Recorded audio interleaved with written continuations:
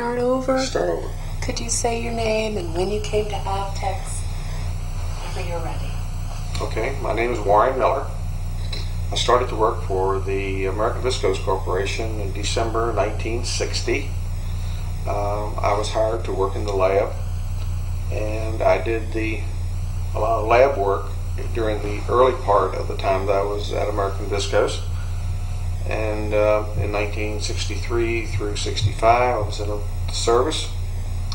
When I returned, I went back to American Viscose, and around November or the 1st of December in 1965, I started doing analytical work dealing with the waste treatment plant and the streams of waste material that went to the waste treatment plant. And as a result of the treatment, the discharge from the American Viscose went into the South Fork of the Shenandoah River. In addition to the work at the plant site on a weekly basis, I went and took river samples in different locations, basically from above the plant on the South Fork down to 9 miles below where the plant is located. The results of the river samples was logged in and reported to the state, and we were frequently audited by the state when the State Water Control Board at that time would come in and take samples of the treated waste and analyze it, and at the same time they would split that sample with me, and then I would run the same set of procedures that they were running, and then they would mail me their results, I would mail them my results, and it was kind of an audit not only on what we were discharging, but it was also an audit on how accurate we were in analyzing those streams. In part of the job that I had with the American Viscose was also analyzing the incoming river water, because the rayon operation is a large user of raw river water that is used for cooling boilers at the powerhouse, is used for washing of yarn in the processes, and all of that material has to be according to specifications set by the plant site.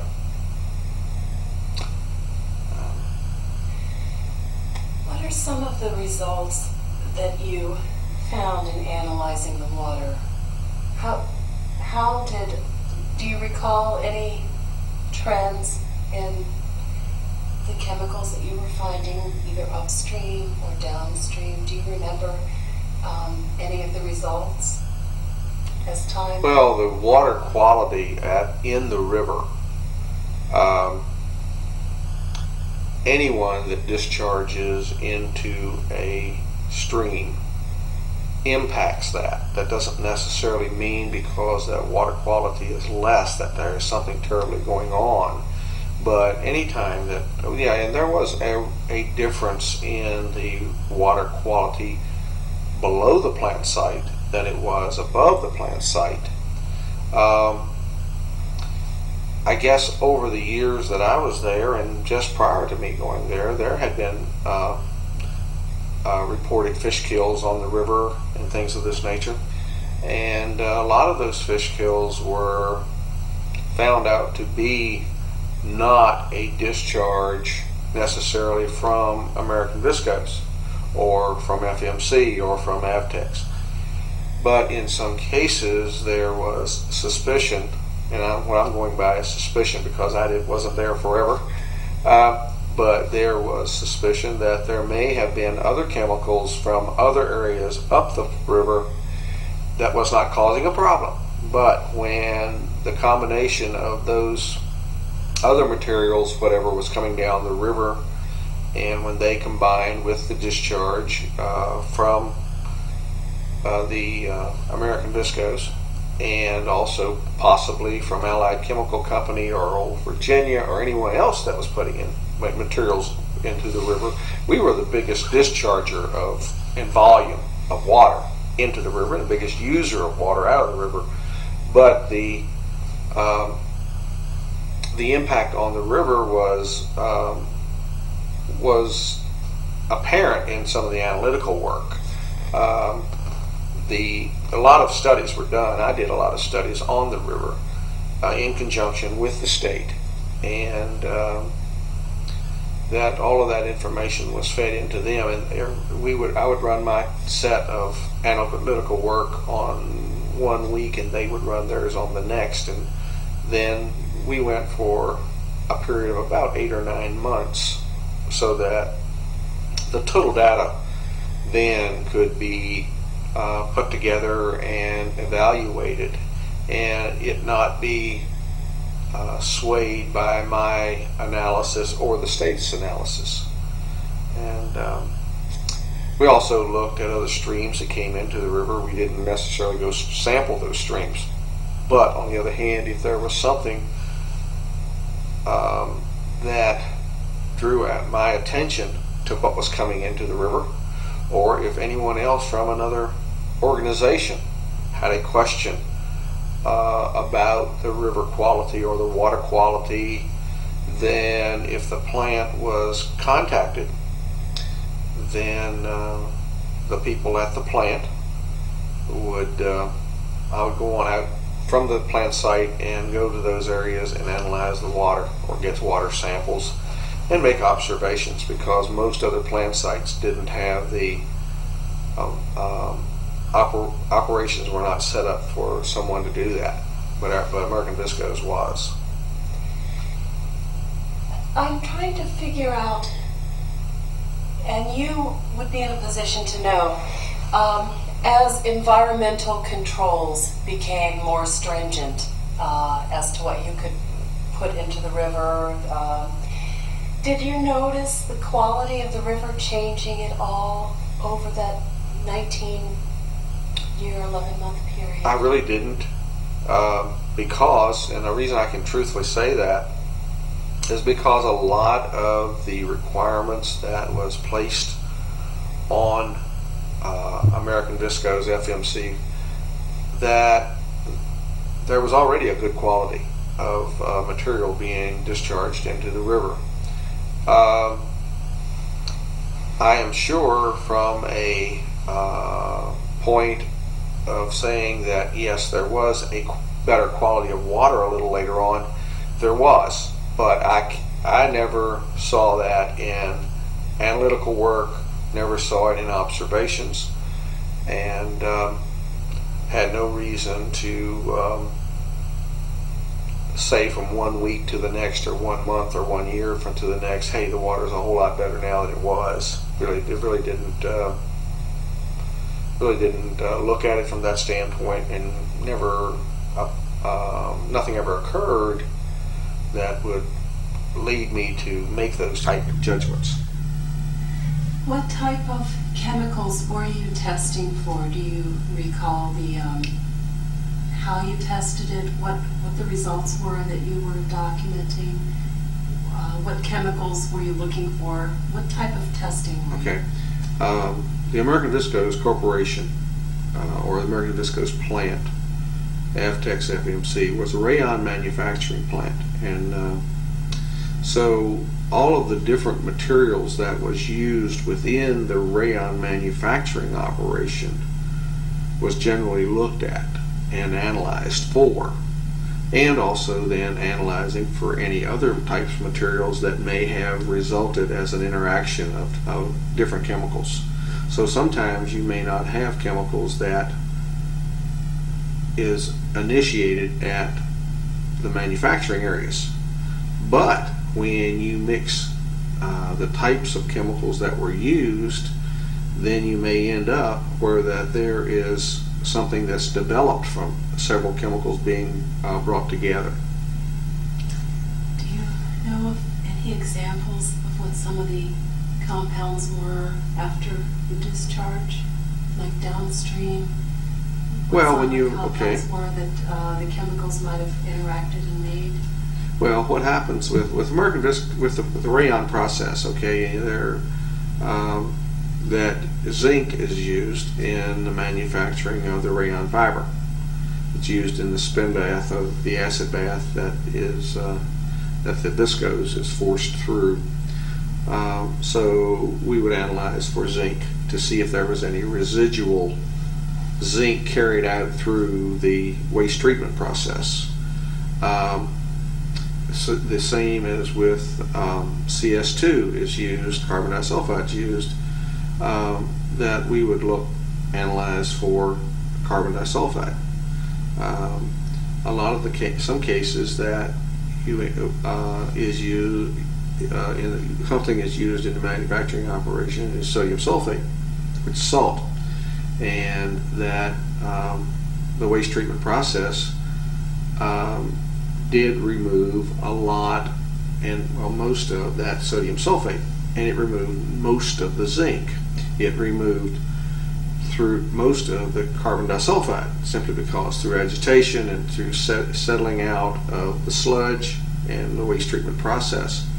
But that was not taken for granted. In other words, the end result at the outfall, as it was getting ready to enter the river, all of that waste was analyzed on a 24-hour-a-day, 7-day-a-week job, and along with the BOD and other requirements from the state, because the state wanted us to reduce the BOD level, and we were discharging simply because that degraded water quality.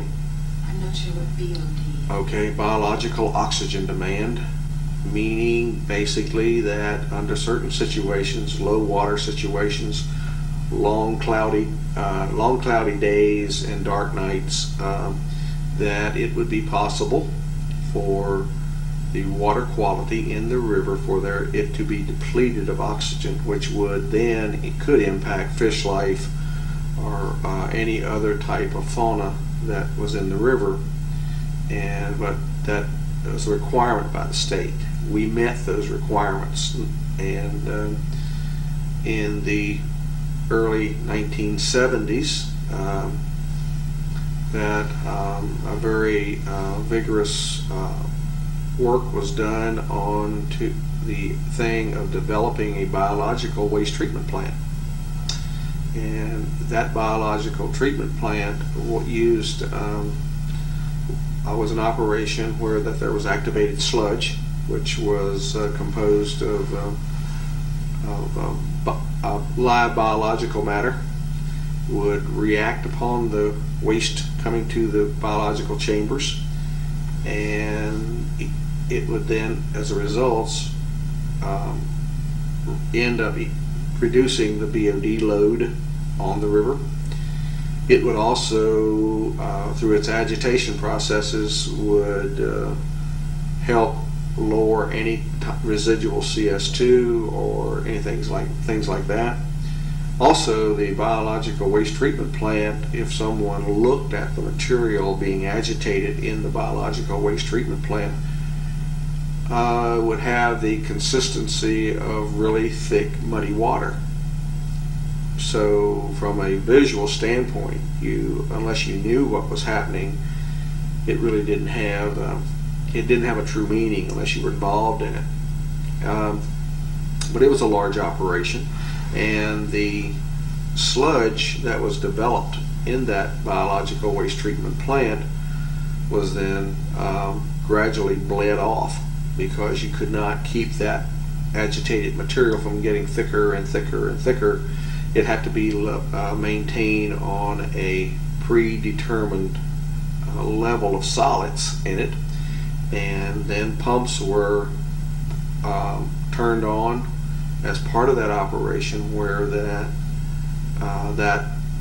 sludge was drawn off, and then as new waste and stuff gradually come back in, which is on a continuous basis, but it thinned it out. and that again, there were waste treatment operators who kept track of that. I did a lot of analytical work in conjunction with that, and all of the data then was then looked at, and judgments were made to say we better get this stuff thinned down a little bit, or it's getting too thick, and so it was done. What type of bacteria did you use? We used an activated sludge were a protozoa and stalk ciliated protozoa, free swimming protozoa, rotifers, basically anything that would eat up the nutrients or eat up the food that was in the waste. They would live off of that, and actually their bodies ended up being a filtration system for the waste, and they also, as they were feeding, multiplying, and whatever, then that was something that we had to control. Didn't want it to get too thick. If it got too thick, then you had problems. There wasn't enough oxygen left for the rotifers and so forth to survive. The other thing was that the sludge had to be agitated quite vigorously, and that you lost your ability to agitate the material when it got to a certain thickness or heavy solids. So it's just like anything else. If you have a bottle of chocolate milk, well, you can agitate it if it doesn't get real thick. But if you make it really, really thick, no matter how much you agitate it, you're not going to agitate much because it is too thick to agitate. So it's something we have to keep constant track of. It's amazing.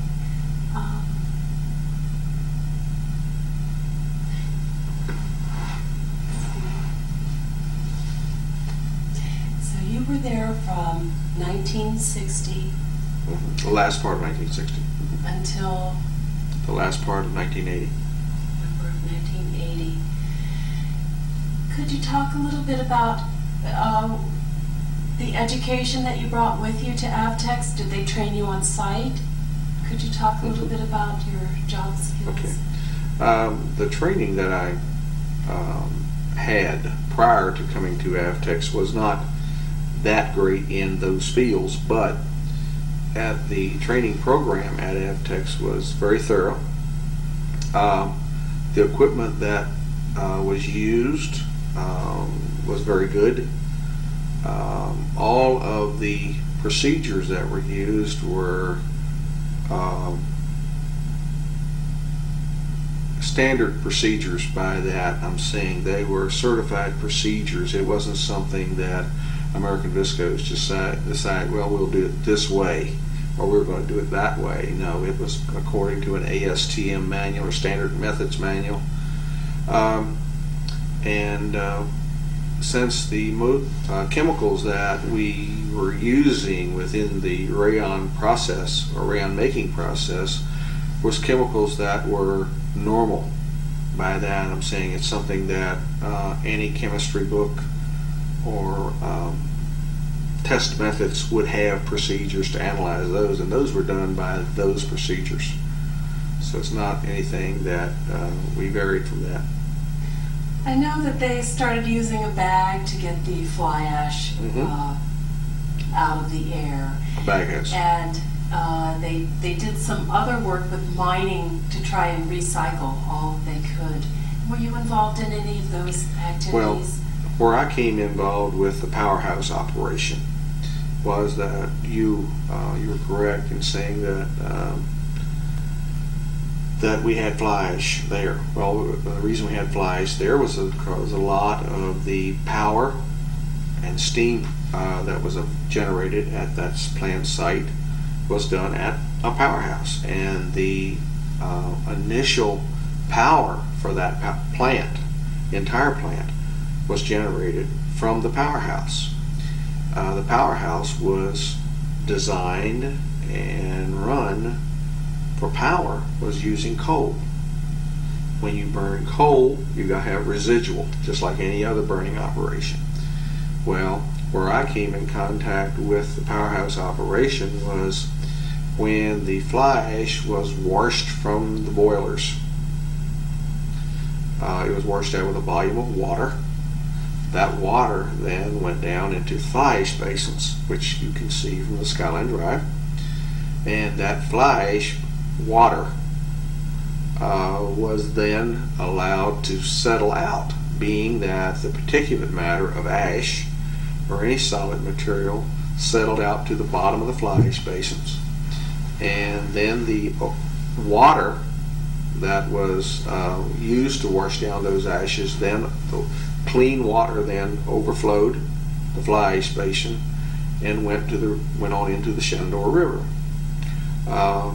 I analyzed that residual water from the fly ash basins. Also made sure that the material was settling out in the basins versus any of it overflowing and going into the river. Not that what would have gone to the river would have done any harm. It was the fact that that would have been a solid material, and that we set standards that we wanted to minimize any of that happening.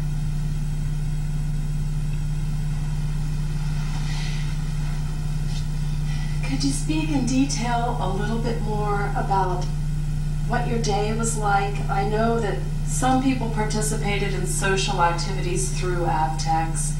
We've heard a lot about the health care that was available to the employees. Could you talk a little bit about your life and times there? I know a lot of farmers went there in the 40s. Yeah. And apparently when you came in the 60s, what was the condition of the job? What are some of the peripherals around the actual work that you recall? I think starting off with the atmosphere of American Viscose and the people involved in the managing of that plant site. Never really had any situations other than a feel good about being there and working there. From a standpoint of my own well-being, that the plant did have a nurse on at a well-equipped dispensary. There was access to more intensive care if needed through the Warren Memorial Hospital or anything of that nature if a person happened to get injured or whatever on the plant site. But the commitment of the people working there and managing that plant site was extremely good. Better than any organization I've ever been around.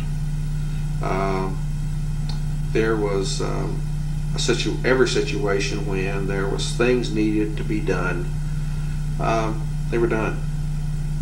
If there was work needed to be done, that there were employees willing to bend over backwards to do that work. Now, to say that everything in the world was all roses and everything, no, that's not the case when you have as many as 2,000 employees. But that does say that if it isn't covered by one person, it's covered by another. There's always those people that are there willing to go above and beyond the call of duty. And that goes right from the new employee right on through the plant manager. So it wasn't anything that anybody wouldn't work at in a safe manner and a committed manner with the well-being of that plant site in mind. And I felt that was very important. That made it enjoyable for me. I think it made it enjoyable for most of the employees there. And we had several physicians at the plant that came in and did yearly physicals and things of that nature on the plant site, and they were very thorough. And So it's a very positive situation there. Everybody loved working there that I've spoken with so far. No Yeah. one has had a bad word to say. It Most seems like it was an exemplary job. Well, be honest with you, it's like anything. A lot of people, when it was going on, may not have thought that everything for them personally was great, okay? But when American Viscose, or FMC, Avtex closed down, people began to reflect on what went on at the plant site and the quality of people that they worked with and worked for. I think it took sometimes the closing of that plant in order for maybe for people to recognize that. I know a lot of people currently are worried about pollution. There was a little protest there Saturday because of the basins. When you were working there at the time, and you would be in the position to know, were you ever worried about pollution, or did you feel like everything that could be done was being done? What was your mindset about the river and the pollutants? Did you ever worry about them? Were you comfortable with all of it? I was comfortable with them. I mean, to be honest with you, because that, again, I mentioned earlier that I analyzed the river water prior to coming to the plant site, prior as it was coming down the river, before the intakes. So I knew the quality of the water as it was raw water. And then as it was being treated at the waste treatment plant, I knew the quality of what we were discharging. In a lot of cases, we had samplers that ran around the clock, and so even though the times that I was not there, the material was still being analyzed. Then the next day I would pick up my samples from the analyzer and then run my analysis on those, as well as a fresh sample that I would grab the first thing in the morning, normally around between 7 and 7:30 in the morning. Then I would have all the data that the waste treatment operators had for the last 24 hours. Each day we had a 24-hour report that was done on a continuous basis, but with charts. But then every half an hour, the waste treatment operator would have a bunch of samples that he would be analyzing for. So I would have the data that we were treating, I would have the data that we were discharging, I would have the data that before it got to us in the river water, and then I would have 9 miles of river water from after it left the plant site. Well, that may not seem like much until somebody realizes that the area below American Viscose and FMC and Avtex, you can grab a sample immediately below the discharge. Yes, you're going to get more impact by what was discharged from the plant. But 2 miles or 3 miles or 5 miles down the river, there is a certain dilution factor that takes place. And I was sampling those areas too. And that I would have a knowledge that, hey, the stuff that is 8 or 9 miles downriver is not significantly different than a very, very short distance below where it was dumped in.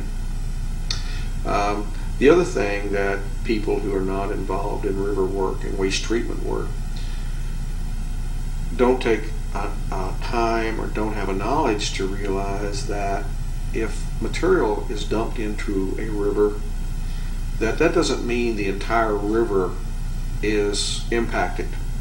It could be that it is only impacted just where it is dumped in, or it is dumped in to where that material flows down the river.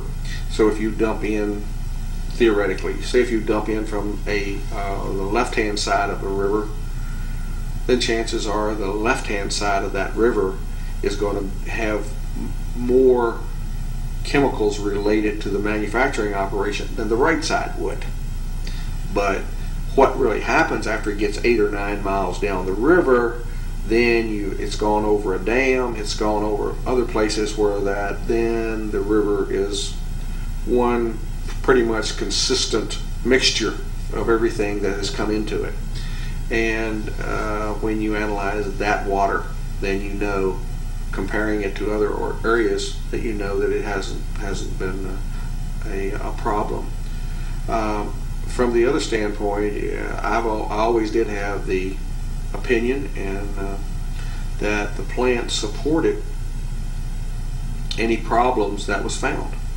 If there was a situation that there was an upset at the waste treatment plant, being that things were not, quote, status quo, then we would come back and investigate that. And we had people that were supervisors and foremen and so forth up into the plant area that we knew where that material was coming from, because that certain chemicals come from certain areas.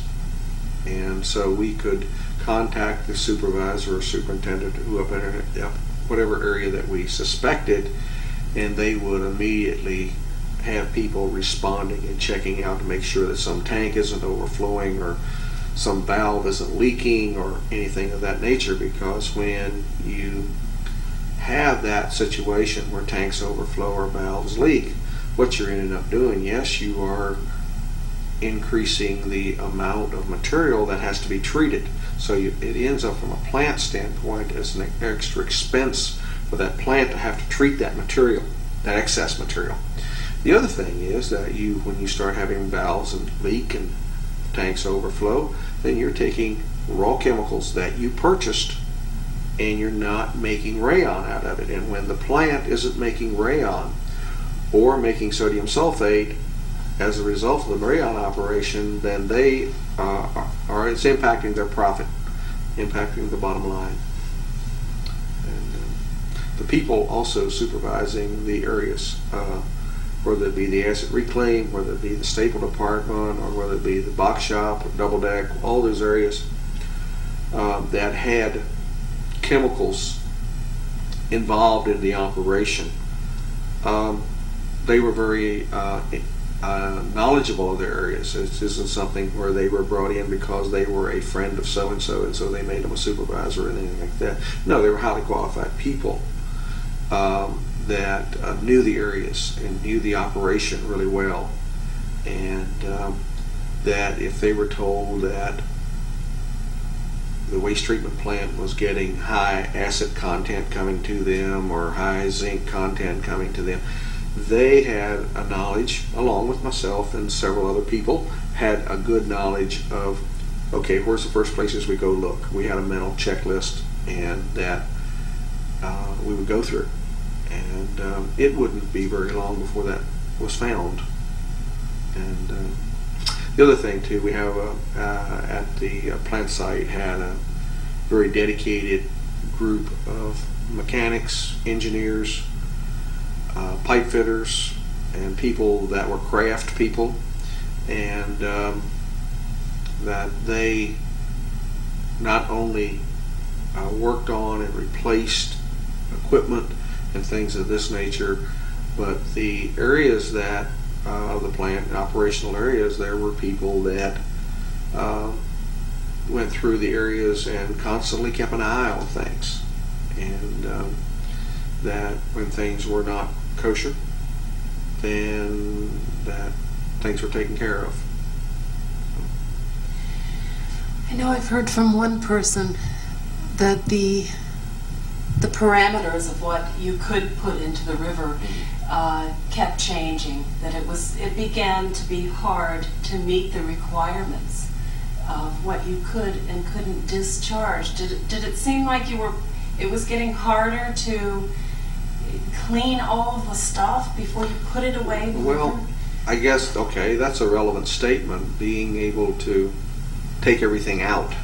And I think sometimes that you can only get to a certain point. In other words, a lot of the materials that is analyzed by a person like myself or the waste treatment operators and so forth is already analyzed to a level that is down to parts per million. parts per billion. Okay, and what ends up happening sometimes that some people think that, oh golly, we're not operating any different now than we were a year ago or 2 years, 10 years ago, whatever. But all of a sudden we're having trouble meeting some of these standards. Well, that's true. But what happens is the standards change. Our ability to analyze. Years ago, that we didn't think cigarette smoke was, quote, harmful. Okay? I mean, and that all of a sudden that someone got the ability to develop the equipment to analyze what is in that secondary tobacco smoke. That doesn't mean that the tobacco smoke changed. That means our ability to detect that material changed.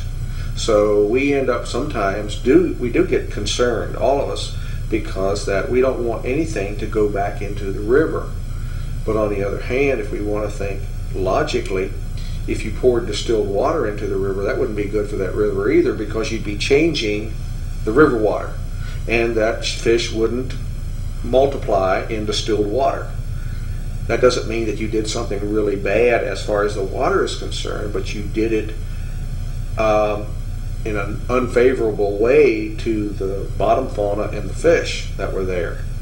So as far as it being a big concern in meeting those standards, remember I was talking about we developed a biological waste treatment plant. Now that biological waste treatment plant was developed and huge amounts of money spent to build that plant, knowing that the base backwork that we did, the groundwork that was done, proved that the waste, if it were maintained in a biological waste treatment area and aerated and retained over a period of time, so that you didn't have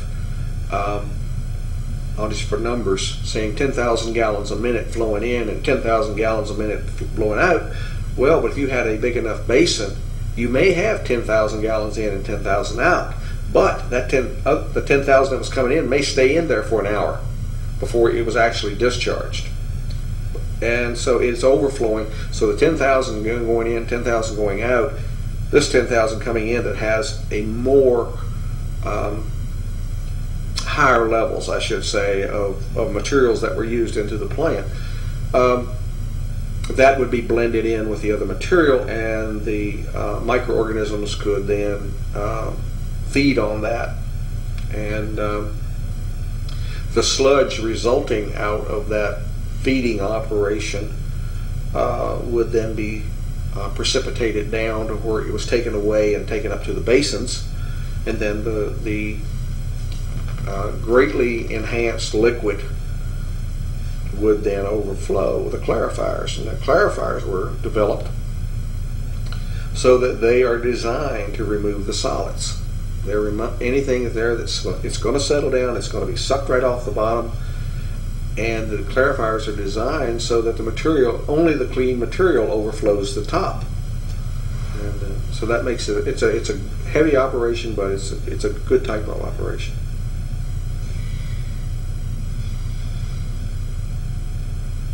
Can you think of anything else that you would like to add, knowing your job and what you did?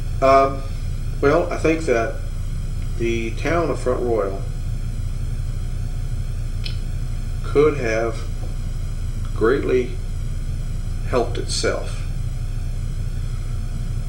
when the plant closed down twice, closed down once and then later restarted to work on the a space program to develop fibers.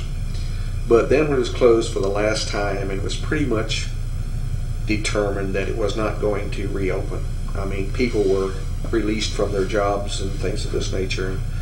I think the town of Front Royal could have made efforts, and maybe they did, and I don't know about it, made efforts to utilize the raw water treatment facility at the American Visco's operation. They had a very good raw water treatment area where the raw water was brought in from the river and some aluminum sulfate or material to help any mud or water, dirty water from the natural river water, to help that mud settle out, and then the raw water, cleaned, filtered water, would then chlorinated and then sent on into and be used on the American Visco site. Now, there was nothing, to my knowledge, that was ever even pointed to or indicated that anything that was in that raw water treatment area was ever contaminating anything. Okay, and that since that operation has closed down, since American Visco has closed down, then the town of Front Royal, or the county, built the raw water pumping station that's out on the end of Luray Avenue. And now, whether or not all of that is necessary on the end of Luray Avenue, don't really know, but I do know that a very efficient, high volume raw water treatment facility is sitting there, and nothing has ever happened since the plant closed down, and it's a shame that went to the wayside, because you'd have had highly qualified operators already trained to run that facility. You'd have had mechanics that were familiar with that operation, that could have done the pump work and all of that. There was also a really efficient raw water pumping station that's located down on the Shenandoah River. And again, when the plant shut down and that raw water was not being used, and the plant was no longer using rayon, then large pumps and large valves and everything else, that was in no operation either. So whether or not that could have been hooked in somewhere along the line from that pumping station or from the filter house of the raw water treatment, whether that could have been hooked then into the town of Front Royal's raw water line coming to the town, don't really know. But I do know that a significant amount of money and work was done to build a pump house down on Luray Avenue. But again, the powers to be, I'm sure, know more about that than I do. So I'm looking at it from my perspective. So. How did you, before I move on to your thoughts and feelings about the closing, can you think of anything else that you would like to save for the future, for the museum? Can you talk about anything else that comes to mind regarding Avtex or your life and times during that era? Well, I think the thing, again, I mentioned earlier about that the people and commitment of people that work there. I think that anybody that goes to any plant site, whether it be this plant site that we're presently talking about, or we're talking about some other operation someplace else, I think that when you're going there to work, and you're going there and you feel good about applying your trade or your job, I think that you are very happy when you are around people that have that similar commitment.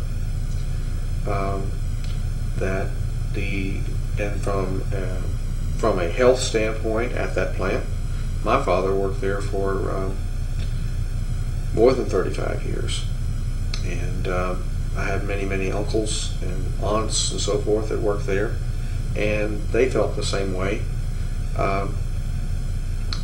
The income from that plant site, from working there, you were mentioning earlier that there were farmers that had come to the plant to apply for jobs when American Visco's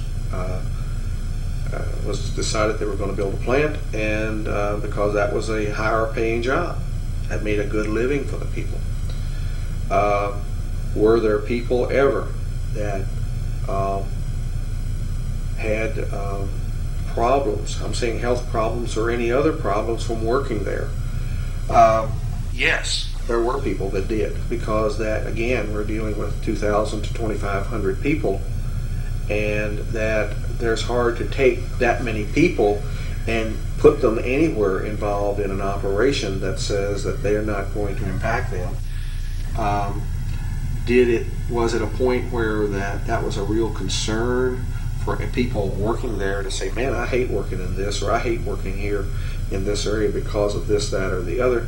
Really didn't hear that. People, again, were very pleased to have a job, pleased to be working around people that were pleased to be working. And from a wage standpoint, I think the regular areas of the plant from day one was unionized. They had attractive, can't really say barn burning, but attractive negotiated salaries. And then later on in, I'm going to say in the mid or even the early 70s, then the technical department, being the laboratory and other places like that, became unionized, and those all those contracts and wages were voted on, and it took a majority of those people voting in order to pass that contract. So there, with a front oil plant, as far as I know, never voted down a contract. Other plant sites did, but front oil didn't. How did you feel? What were you thinking when they did close the plant? Well, I left there in 1980. Okay, some of my decisions on making a change. In 1980, I knew that at that time I was going to be 40 years old. Okay, that I had one daughter that had just started college. I had another daughter at that time was on the way, and that from a standpoint of me personally, or the welfare of my family, or the education of my children, then you look at the situation of where am I going to be 20 years from now when it becomes retirement. Is this place, FMC, Avtex, whatever, is this place going to be up and running? Well, you have to draw a conclusion of what you're seeing and where the business has been going and the amount of work that's being put back into the plant itself. I mean, you can't take an operation and pull dollars out of it and only put nickels back into it. Now, I'm not saying anything about the operation of the plant, but that was the design and whatever of the plant. And it was pretty evident that more materials would be taken out than was put back into it. Over a period of time, that's going to diminish the health of that plant.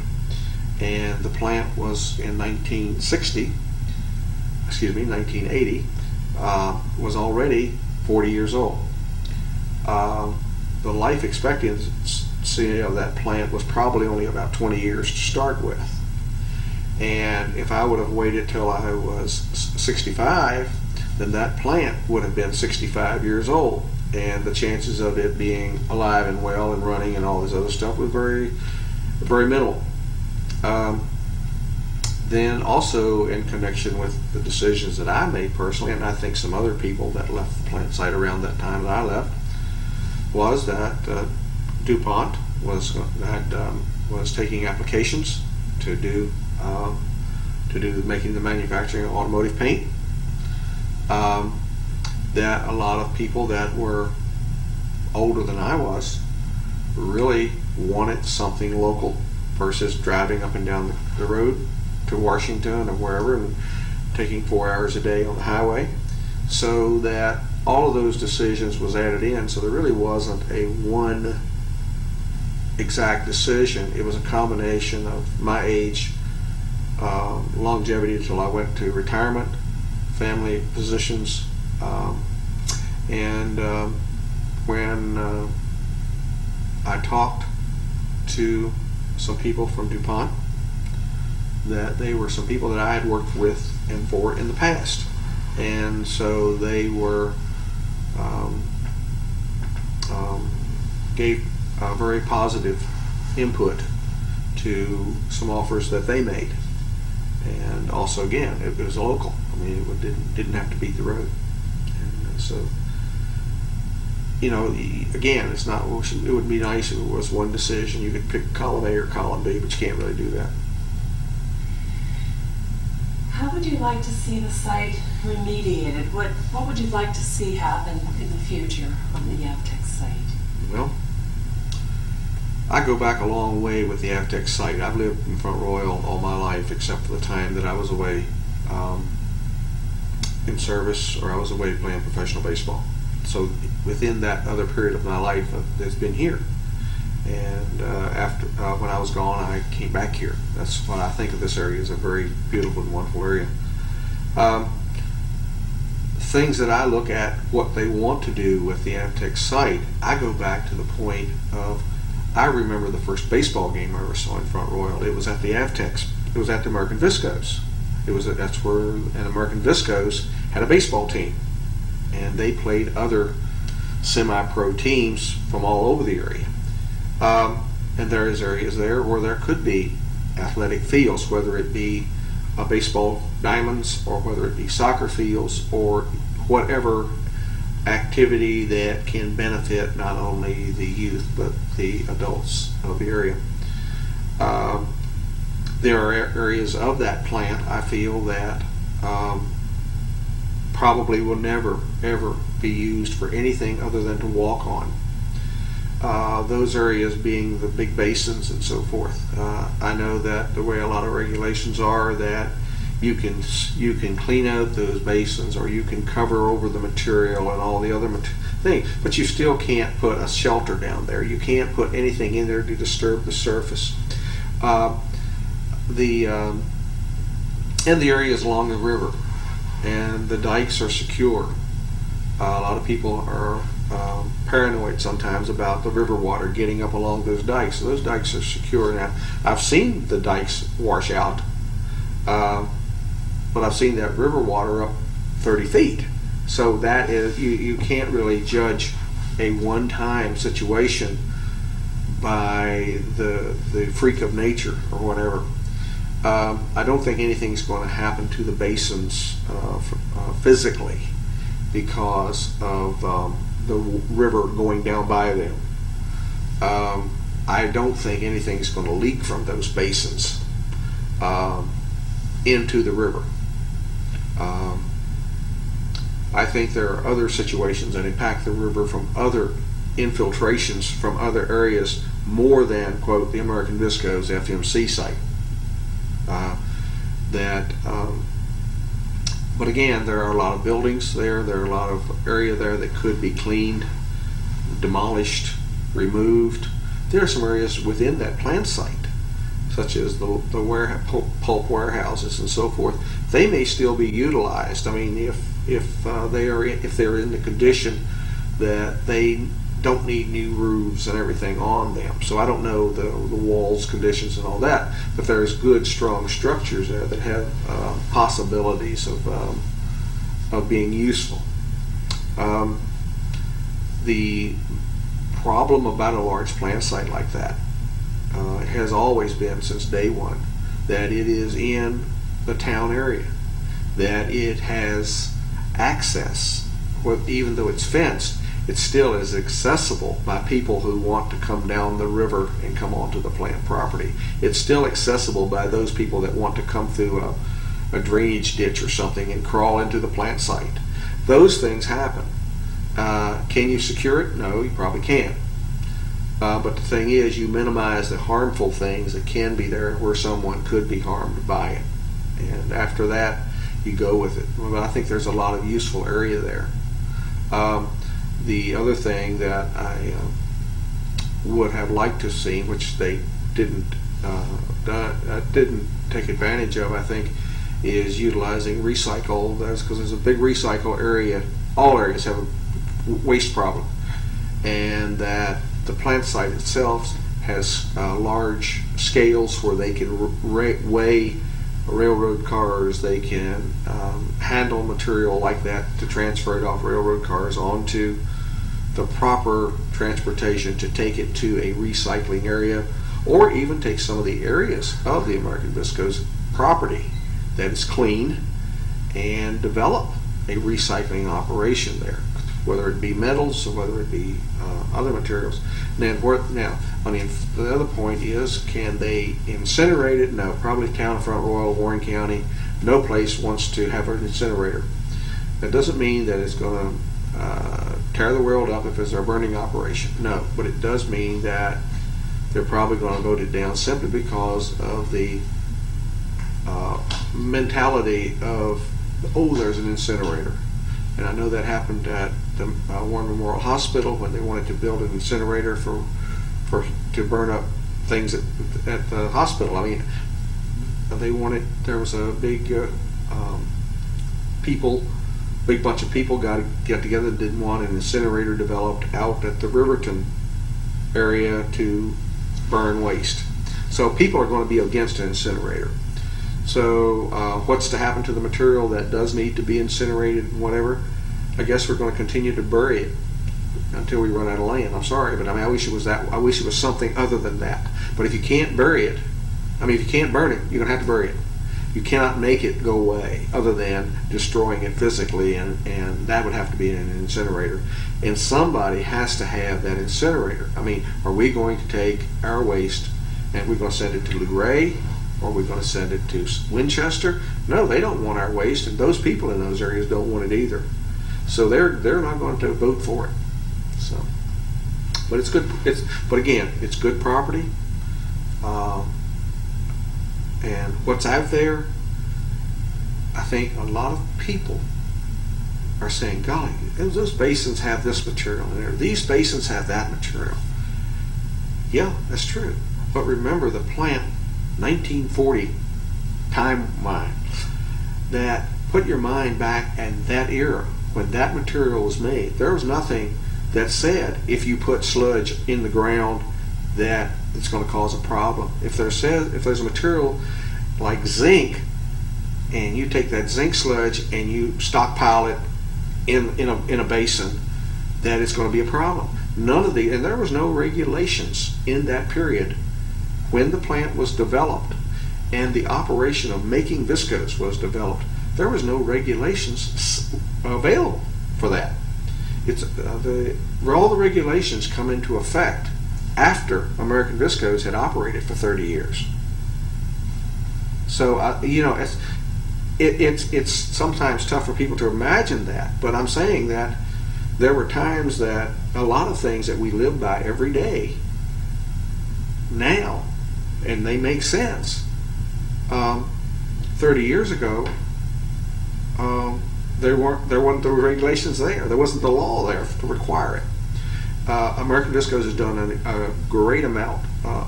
That site, FMC Avtex, has done a great amount of work at a tremendous amount of expense to lean toward complying with all the regulations.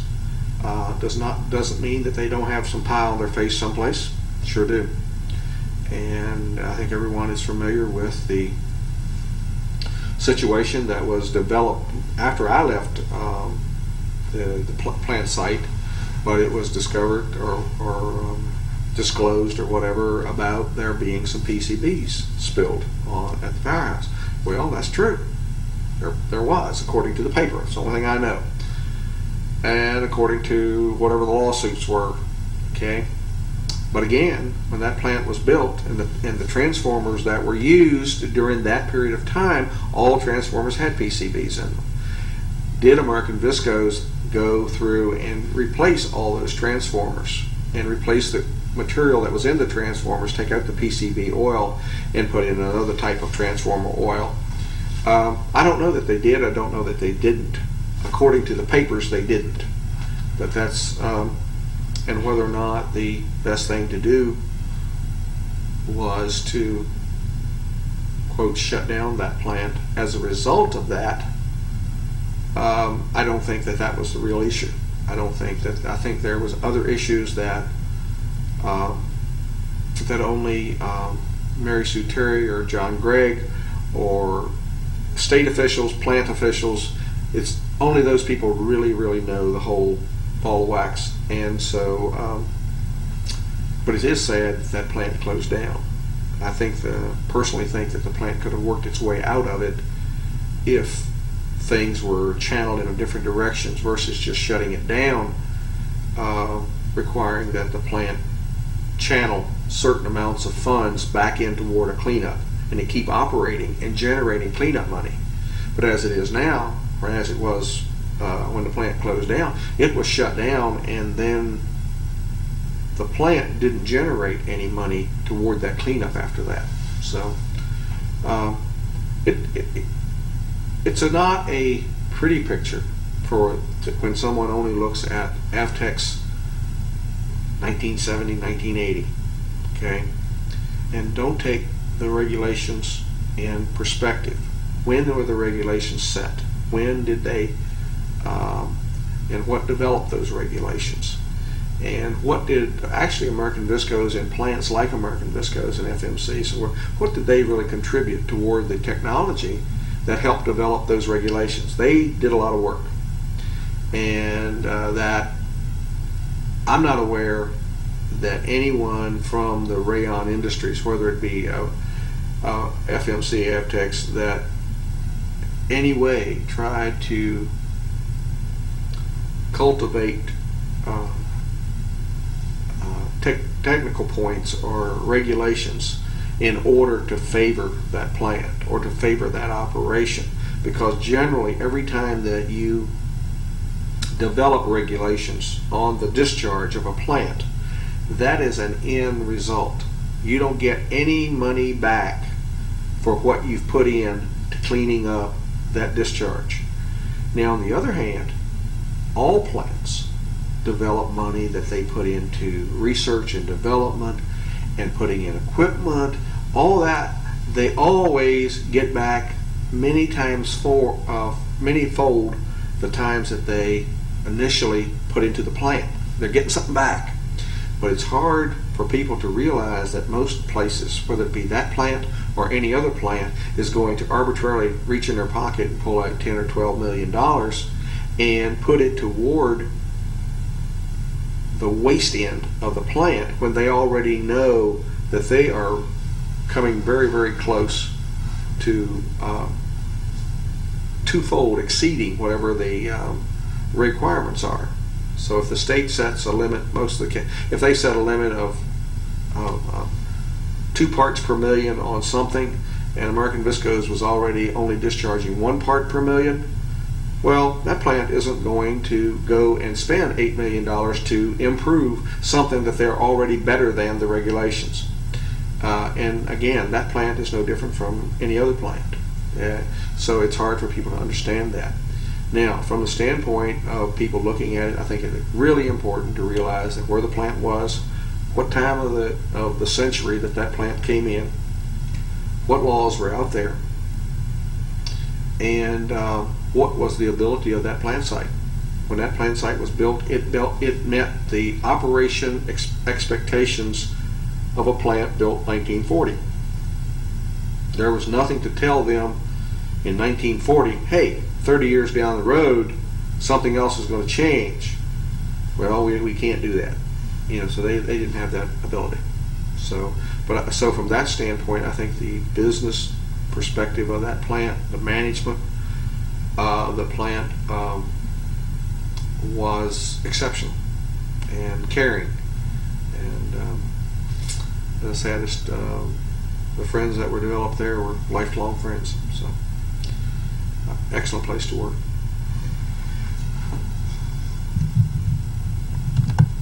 Okay. Since the plant closed down, and long after I left that plant and went to work for DuPont, of course there has been the insurance people coming in to conduct talks, or they were summonsing, or however you want to put it, giving people subpoenas to come and talk to the persons from the insurance that held insurance for this plant site, because the plant, American Viscos, FMC, Avtex, they had somewhere along the line years ago taken out insurance policies, which most plants do, against pollution. So if the plant site had a insurance policy against, quote, pollution liability, then the insurance company would have to pay part of that cleanup. There was a lot of technical parts of that I don't understand, but I know that I was, along with several other people, subpoenaed, requested to go and talk to a lawyer that was here representing the insurance company. And I guess some of the interviews were more extensive than others, that they were on a fact-finding mission for the insurance company. I don't feel that, I know I wasn't, and I don't feel that any of the people that they subpoenaed were the type people to do anything other than tell the straight story. But I guess the insurance company wanted to either verify that they shouldn't pay anything, or that they weren't liable because Avtex or FMC or whatever did deliberately put material on the ground and whatever. Don't know all of that part of it, but I do know that I and I say several other people were called to talk about this and be answering questions. And it was just like, well, we were sworn in and filmed videotapes similar as we're doing right here, and the videotapes along with questions and answers, questions being coming from the lawyer, and the answers were given by whoever who was being interviewed. That material then was sent to a group of people that was going to make a judgment call, and on liability and who knows what and all that. Don't know the outcome of that. Never did read anything about it, because I understand they were sent away from here. So it wasn't interviewed and then looked at locally by local lawyers and whatever. So whether or not the people that were in judgment call, the judges and whatever that was involved, whether they were from New York or California, have no idea. But obviously they were qualified to do what they were supposed to do. But I know that, again, the very same things that we've talked about here in this video was talked about with the lawyer that was here, because he asked the questions. And so. But, huh? Do you want to add anything else? No, I'm fine. I'm fine. I'm fine. I can't, everything was good. Everything was good at that plant.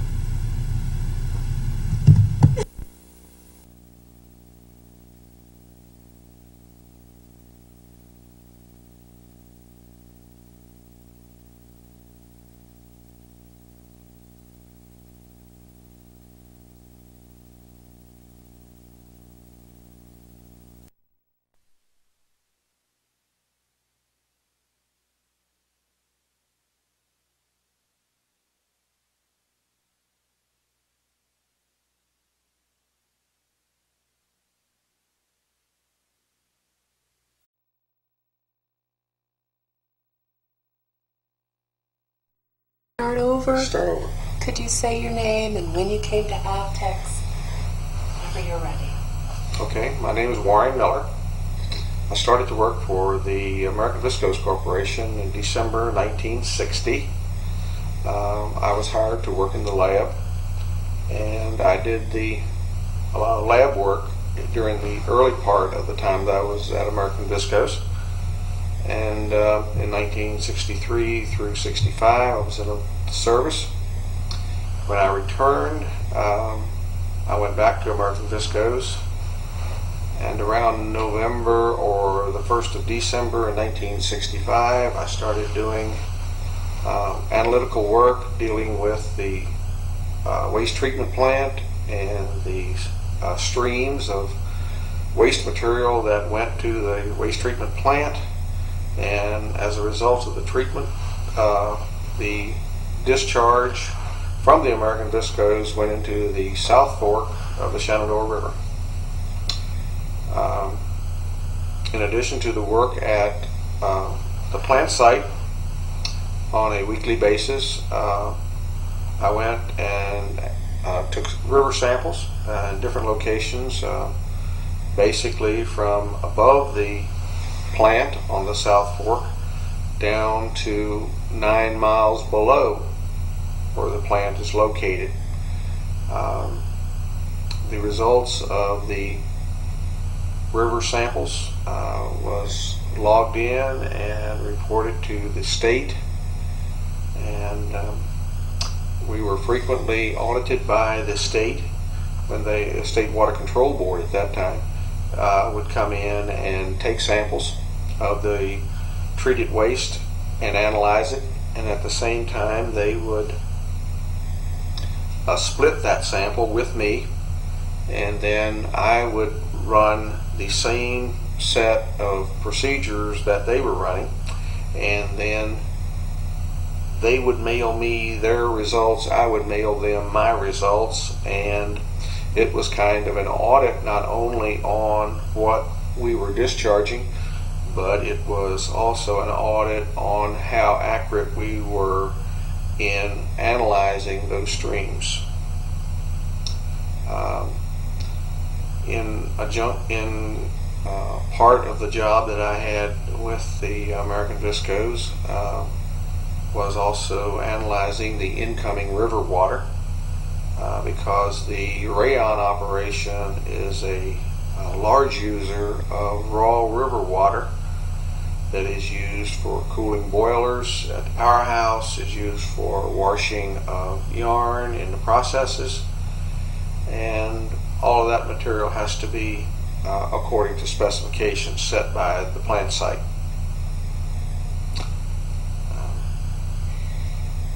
What are some of the results that you found in analyzing the water? Do you recall any trends in the chemicals that you were finding either upstream or downstream? Do you remember any of the results as time? Well, the water quality in the river, anyone that discharges into a stream impacts that. That doesn't necessarily mean because that water quality is less that there is something terribly going on. But anytime that, and there was a difference in the water quality below the plant site than it was above the plant site. I guess over the years that I was there, and just prior to me going there had been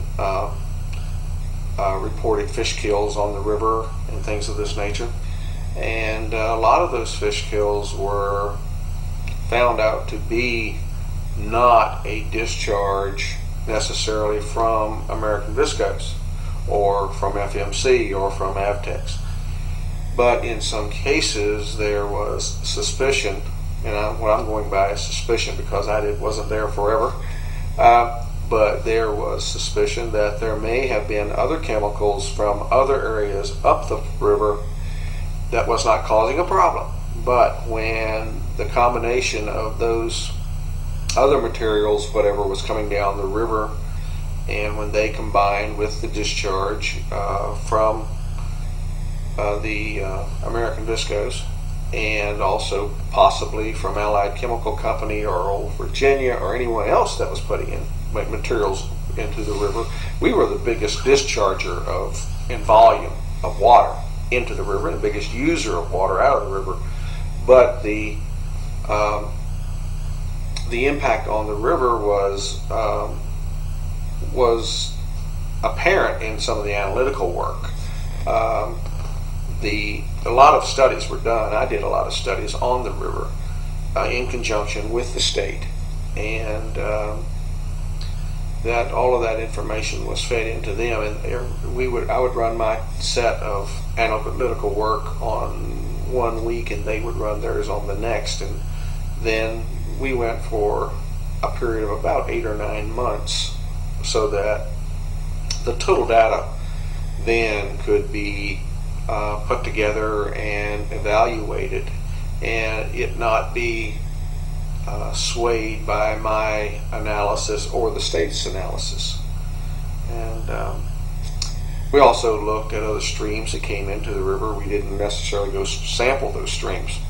But on the other hand, if there was something that drew my attention to what was coming into the river, or if anyone else from another organization had a question about the river quality or the water quality, then if the plant was contacted, then the people at the plant would, I would go on out from the plant site and go to those areas and analyze the water or get water samples and make observations, because most other plant sites didn't have the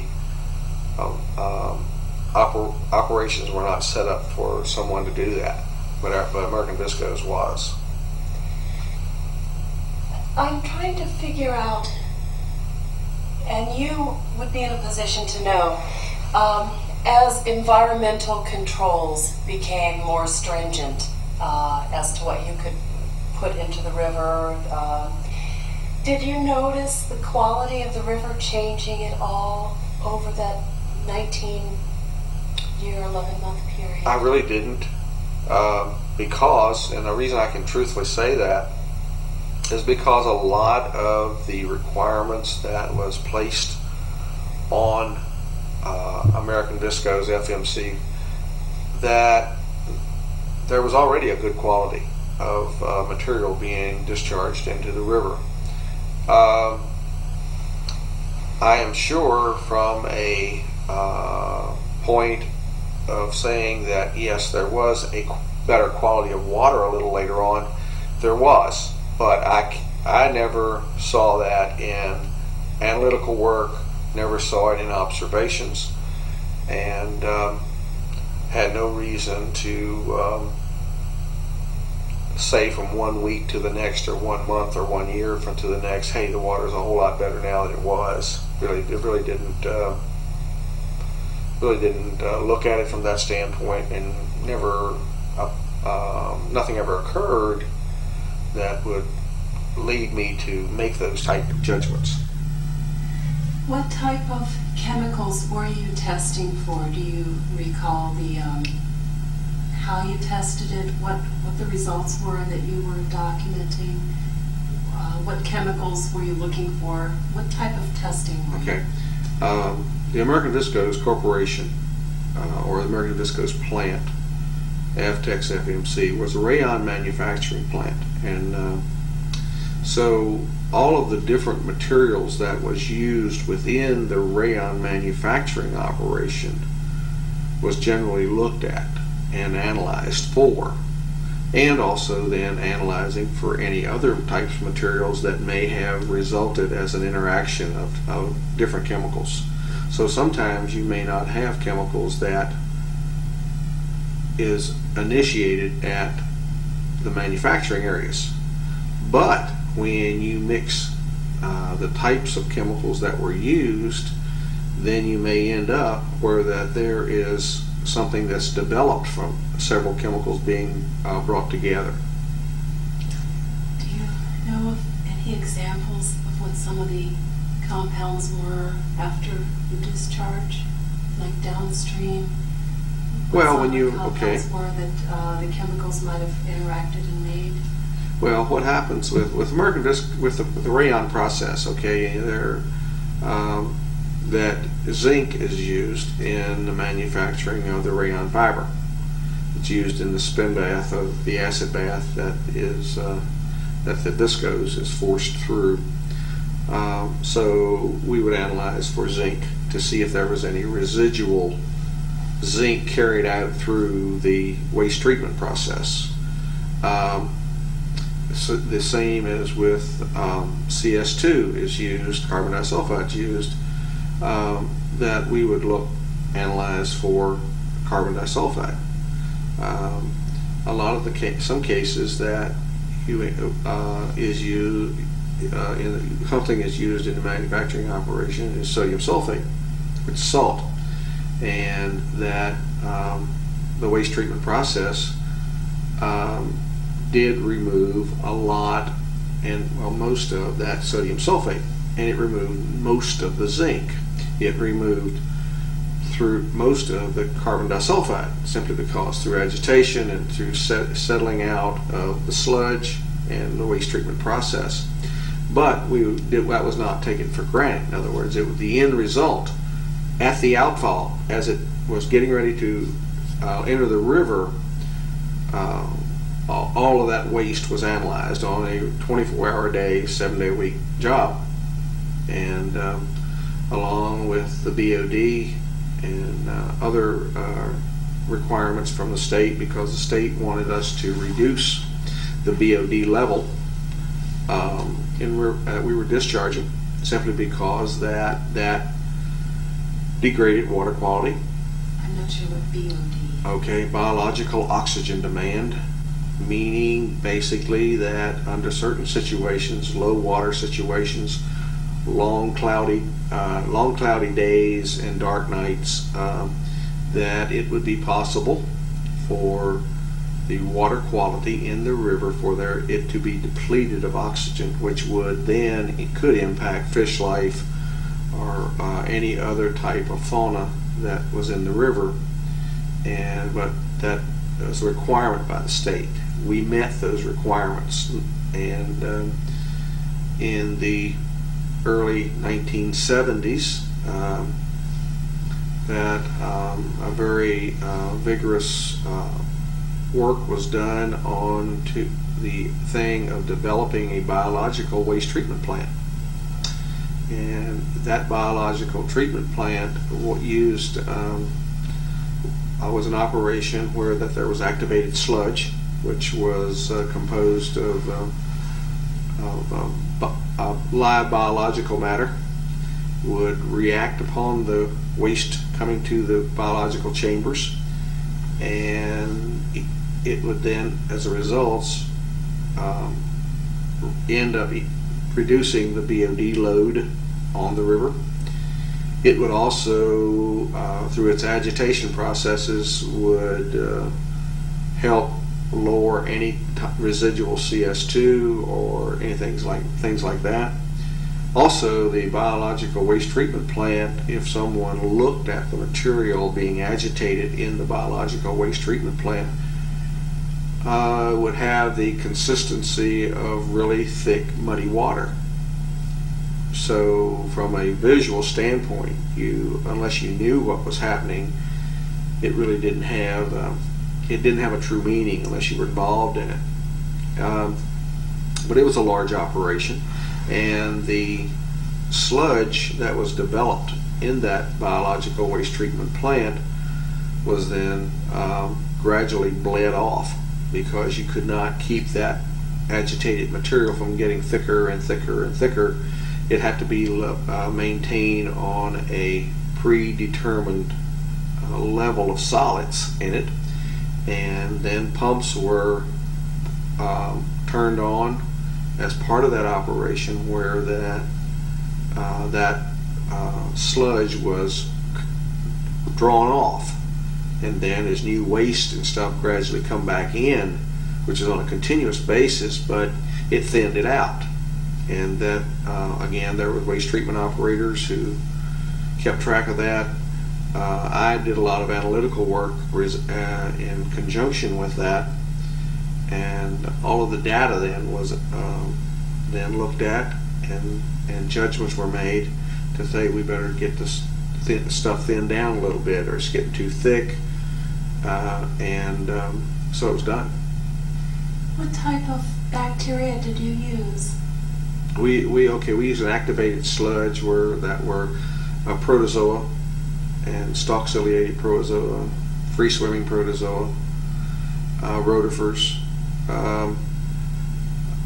basically anything that would eat up the nutrients or eat up the food that was in the waste. They would live off of that.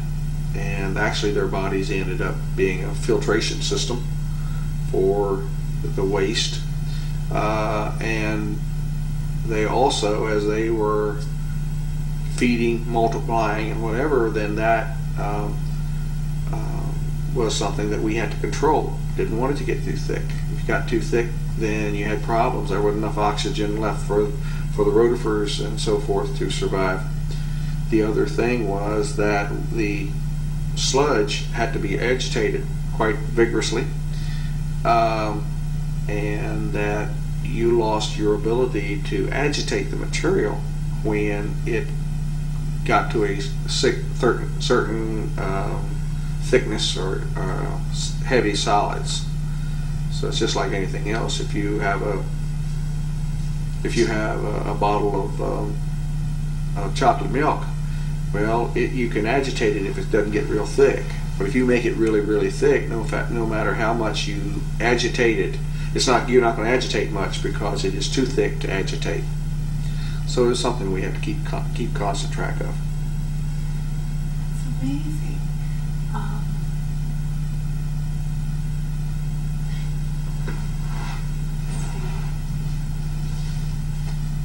So you were there from 1960 The last part of 1960.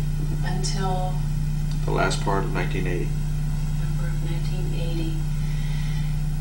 Could you talk a little bit about the education that you brought with you to Avtex? Did they train you on site?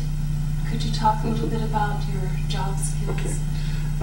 The training that I had prior to coming to Avtex was not that great in those fields, but at the training program at Avtex was very thorough. The equipment that was used was very good. All of the procedures that were used were standard procedures. By that I'm saying they were certified procedures. It wasn't something that American Viscose just decided, well, we'll do it this way or we're going to do it that way. No, it was according to an ASTM manual or standard methods manual. Since the chemicals that we were using within the rayon process or rayon making process was chemicals that were normal. By that I'm saying it's something that any chemistry book or test methods would have procedures to analyze those, and those were done by those procedures. So it's not anything that we varied from that. I know that they started using a bag to get the fly ash out of the air. A bag house. And they did some other work with mining to try and recycle all they could. Were you involved in any of those activities? Well, where I came involved with the powerhouse operation was that you were correct in saying that that we had fly ash there. Well, the reason we had fly ash there was because a lot of the power and steam that was generated at that plant site was done at a powerhouse, and the initial power for that plant, entire plant, was generated from the powerhouse. The powerhouse was designed and run for power was using coal. When you burn coal, you got to have residual, just like any other burning operation. Well, where I came in contact with the powerhouse operation was when the fly ash was washed from the boilers. It was washed out with a volume of water. That water then went down into fly ash basins, which you can see from the Skyline Drive. And that fly ash water was then allowed to settle out, being that the particulate matter of ash or any solid material settled out to the bottom of the fly ash basins. And then the water that was used to wash down those ashes, then the clean water then overflowed the fly ash basin and went on into the Shenandoah River. I analyzed that residual water from the fly ash basins. Also made sure that the material was settling out in the basins versus any of it overflowing and going into the river. Not that what would have gone to the river would have done any harm. It was the fact that that would have been a solid material, and that we set standards that we wanted to minimize any of that happening.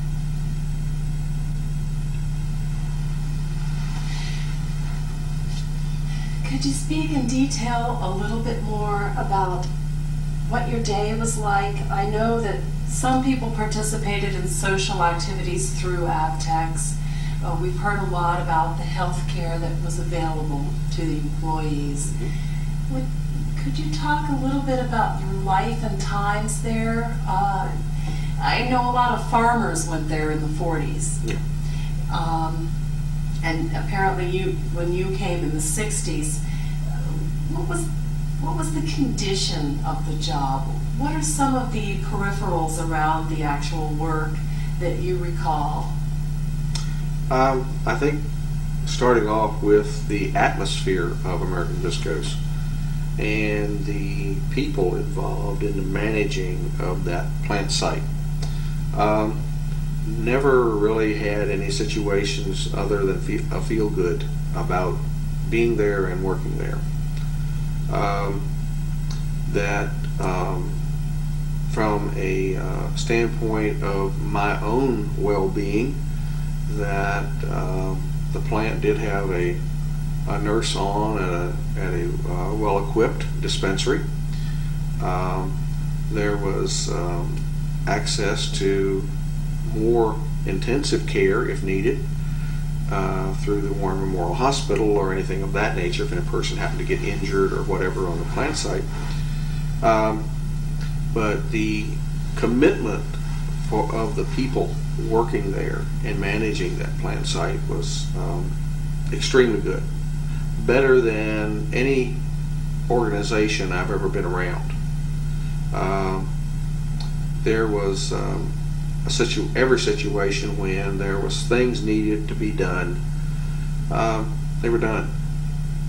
If there was work needed to be done, that there were employees willing to bend over backwards to do that work. Now, to say that everything in the world was all roses and everything, no, that's not the case when you have as many as 2,000 employees. But that does say that if it isn't covered by one person, it's covered by another. There's always those people that are there willing to go above and beyond the call of duty. And that goes right from the new employee right on through the plant manager. So it wasn't anything that anybody wouldn't work at in a safe manner and a committed manner with the well-being of that plant site in mind. And I felt that was very important. That made it enjoyable for me. I think it made it enjoyable for most of the employees there. And we had several physicians at the plant that came in and did yearly physicals and things of that nature on the plant site, and they were very thorough. And so it's a very positive situation there. Everybody loved working there that I've spoken with so far. No one has had a bad word to say. It seems like it was an exemplary job. Well, be honest with you, it's like anything.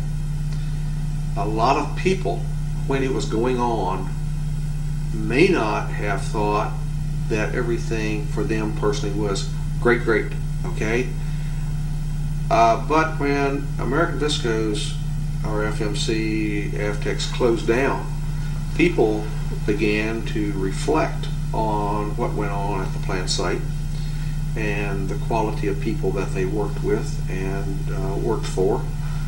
I think it took sometimes the closing of that plant in order for maybe for people to recognize that.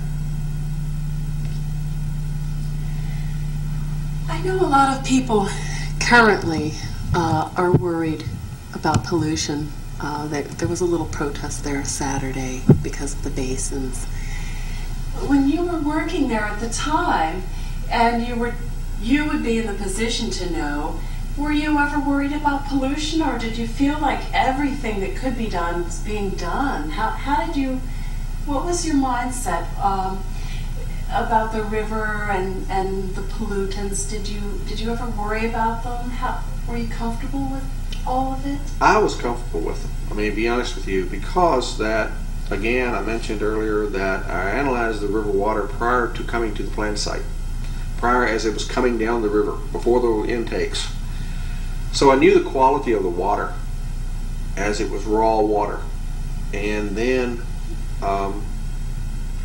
as it was being treated at the waste treatment plant, I knew the quality of what we were discharging. In a lot of cases, we had samplers that ran around the clock, and so even though the times that I was not there, the material was still being analyzed. Then the next day, I would pick up my samples from the analyzer and then run my analysis on those, as well as a fresh sample that I would grab the first thing in the morning, normally around between 7 and 7:30 in the morning. Then I would have all the data that the waste treatment operators had for the last 24 hours. Each day we had a 24-hour report that was done on a continuous basis, but with charts. But then every half an hour, the waste treatment operator would have a bunch of samples that he would be analyzing for.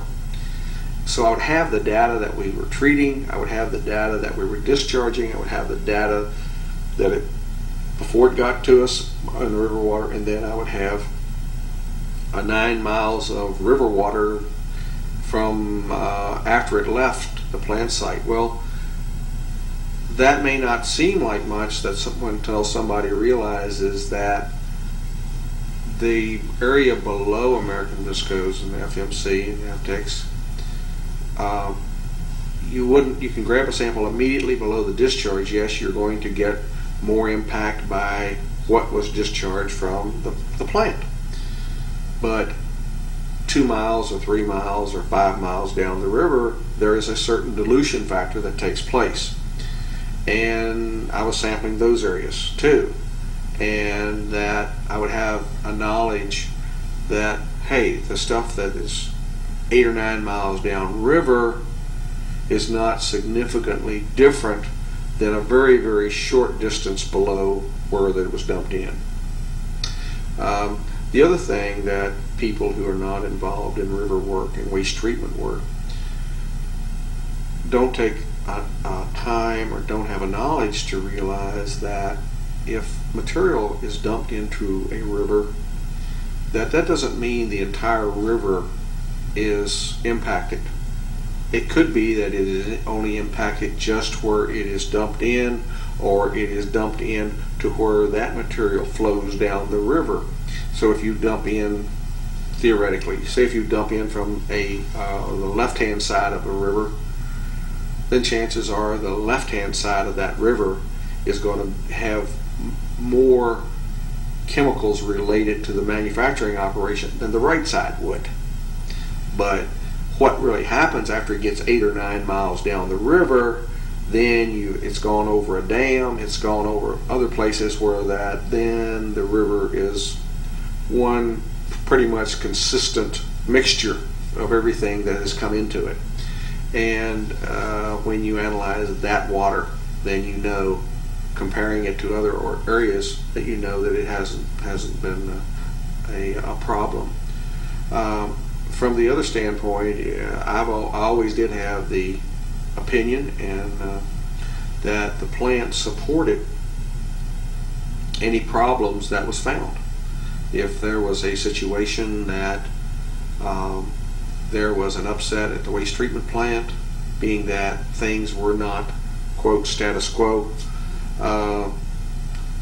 then we would come back and investigate that. And we had people that were supervisors and foremen and so forth up into the plant area that we knew where that material was coming from, because that certain chemicals come from certain areas.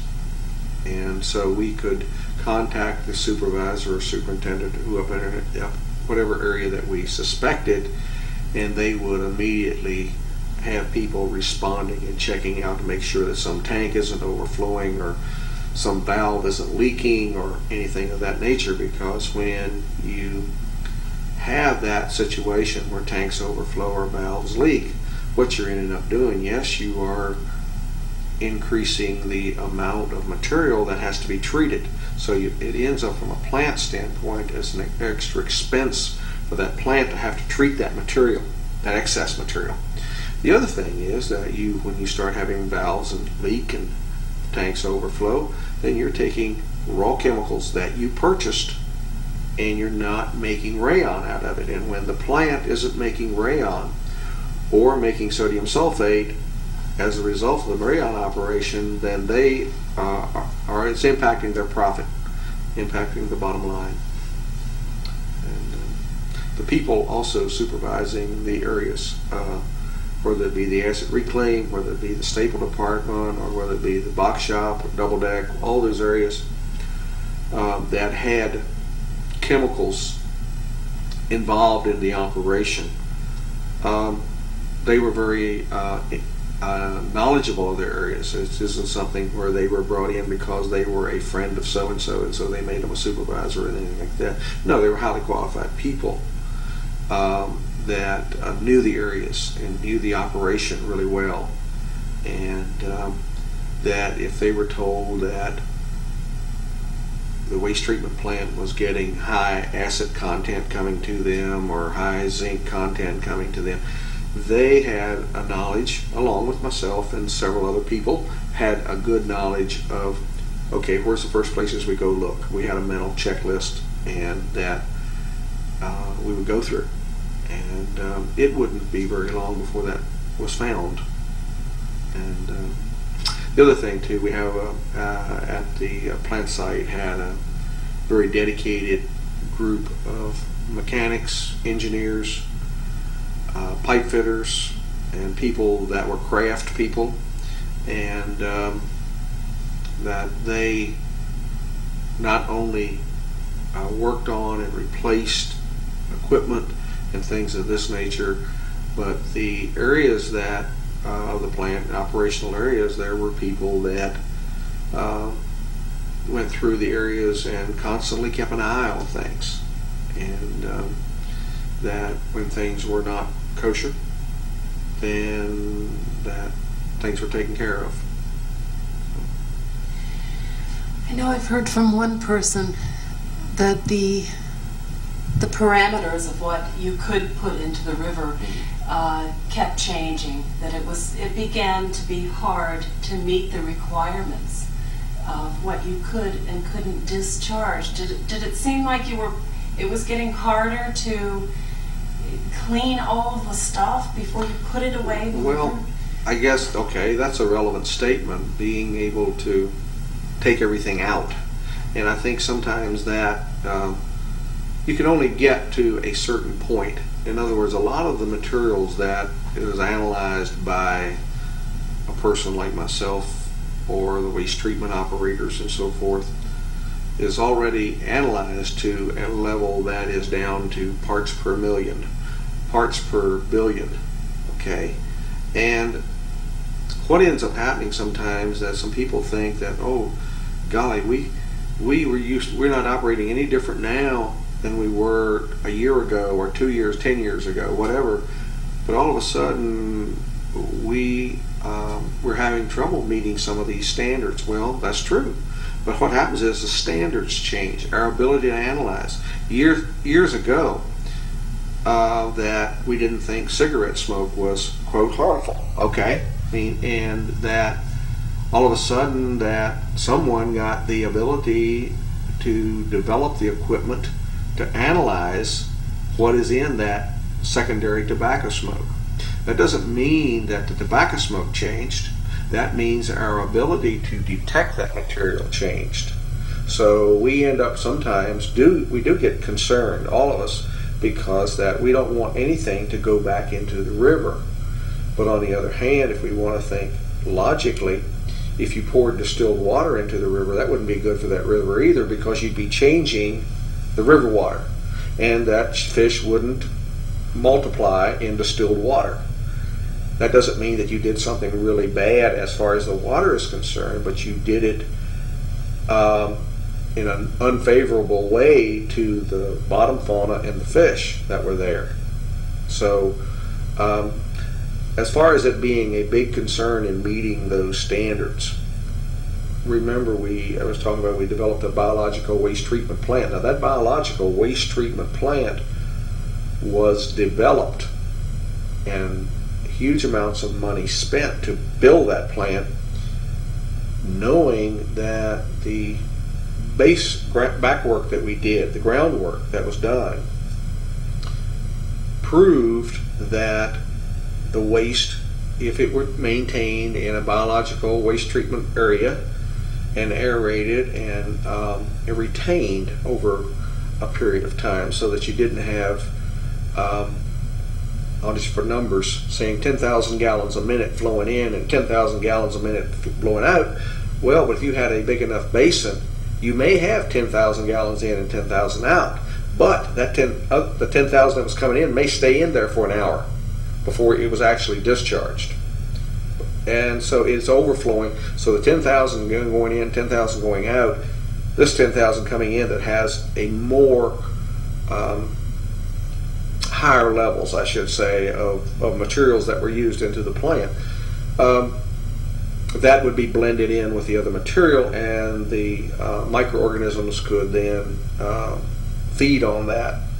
And the sludge resulting out of that feeding operation would then be precipitated down to where it was taken away and taken up to the basins, and then the greatly enhanced liquid would then overflow the clarifiers. And the clarifiers were developed so that they are designed to remove the solids.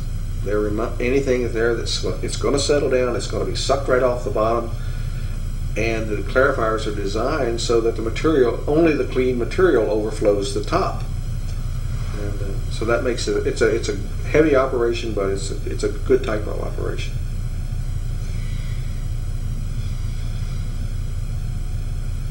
Can you think of anything else that you would like to add, knowing your job and what you did? Well, I think that the town of Front Royal could have greatly helped itself when the plant closed down twice, closed down once and then later restarted to work on the a space program to develop fibers. But then when it was closed for the last time, and it was pretty much determined that it was not going to reopen. I mean, people were released from their jobs and things of this nature. I think the town of Front Royal could have made efforts, and maybe they did, and I don't know about it, made efforts to utilize the the raw water treatment facility at the American Visco's operation. They had a very good raw water treatment area where the raw water was brought in from the river, and some aluminum sulfate or material to help any mud or water, dirty water from the natural river water, to help that mud settle out, and then the raw water, cleaned, filtered water, would then chlorinated and then sent on into and be used on the American Visco site. Now, there was nothing, to my knowledge, that was ever even pointed to or indicated that anything that was in that raw water treatment area was ever contaminating anything. Okay, and that since that operation has closed down, since American Visco has closed down, then the town of Front Royal, or the county, built the raw water pumping station that's out on the end of Luray Avenue. And now, whether or not all of that is necessary on the end of Lurie Avenue, don't really know, but I do know that a very efficient, high volume raw water treatment facility is sitting there, and nothing has ever happened since the plant closed down, and it's a shame that went to the wayside, because you'd have had highly qualified operators already trained to run that facility. You'd have had mechanics that were familiar with that operation, that could have done the pump work and all of that. There was also a really efficient raw water pumping station that's located down on the Shenandoah River. And again, when the plant shut down and that raw water was not being used and the plant was no longer using rayon, then large pumps and large valves and everything else, that was in no operation either. So whether or not that could have been hooked in somewhere along the line from that pumping station or from the filter house of the raw water treatment, whether that could have been hooked then into the town of Front Royal's raw water line coming to the town, don't really know. But I do know that a significant amount of money and work was done to build a pump house down on Lurie Avenue. But again, the powers to be, I'm sure, know more about that than I do. So I'm looking at it from my perspective. So. How did you, before I move on to your thoughts and feelings about the closing, can you think of anything else that you would like to say for the future, for the museum? Can you talk about anything else that comes to mind regarding Avtex or your life and times during that era? Well, I think the thing, again, I mentioned earlier about that the people and commitment of people that work there. I think that anybody that goes to any plant site, whether it be this plant site that we're presently talking about, or we're talking about some other operation someplace else, I think that when you're going there to work and you're going there and you feel good about applying your trade or your job, I think that you are very happy when you are around people that have that similar commitment.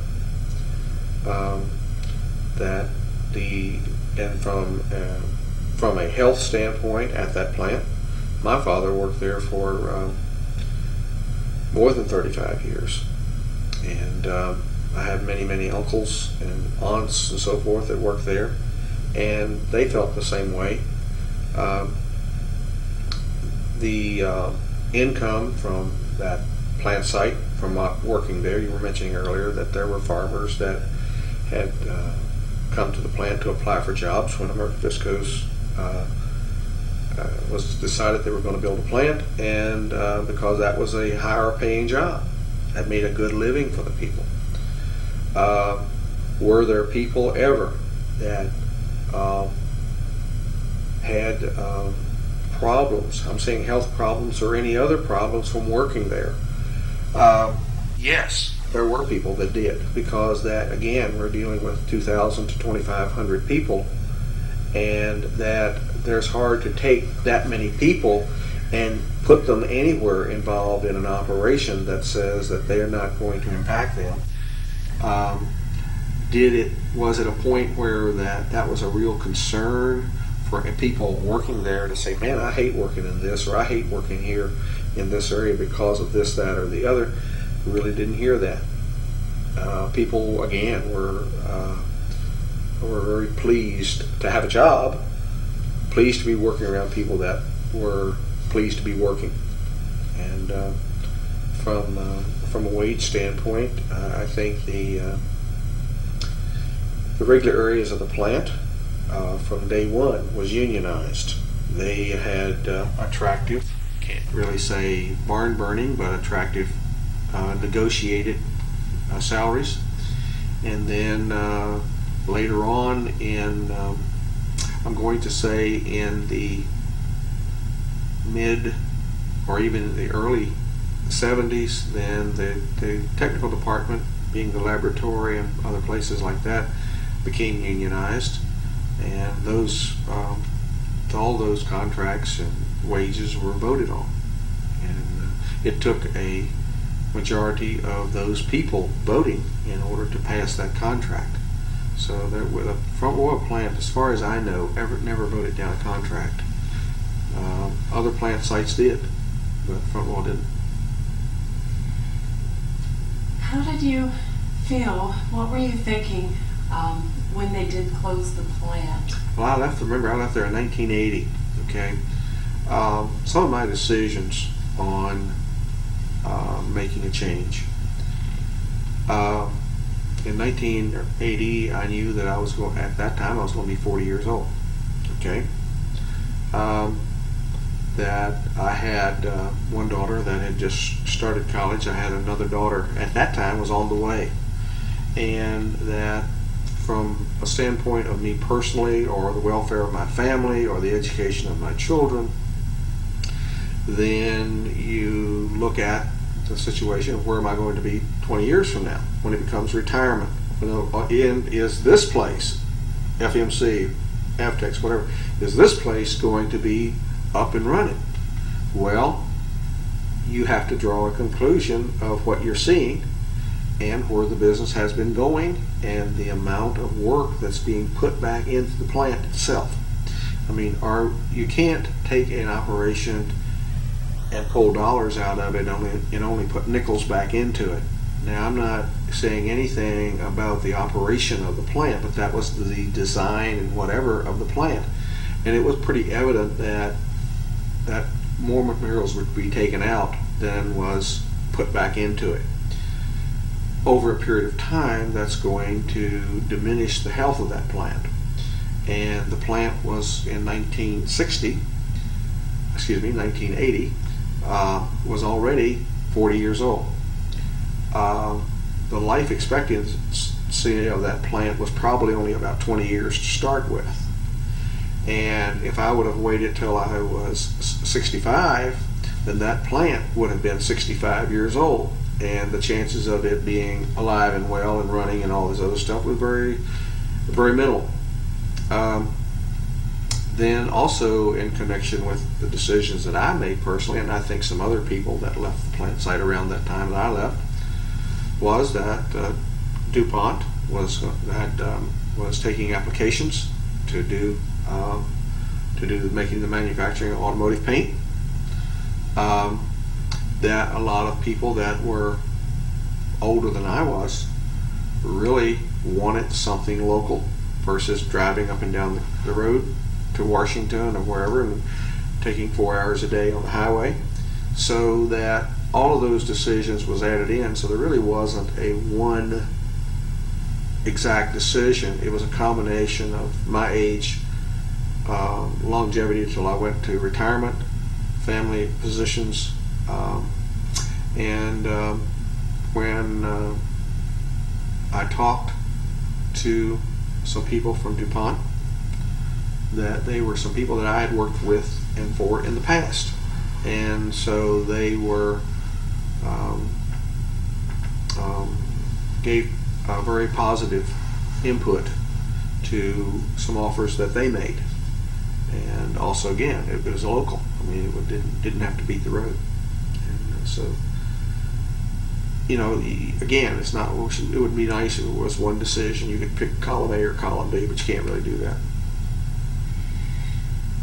How would you like to see the site remediated? What would you like to see happen in the future on the Avtex site?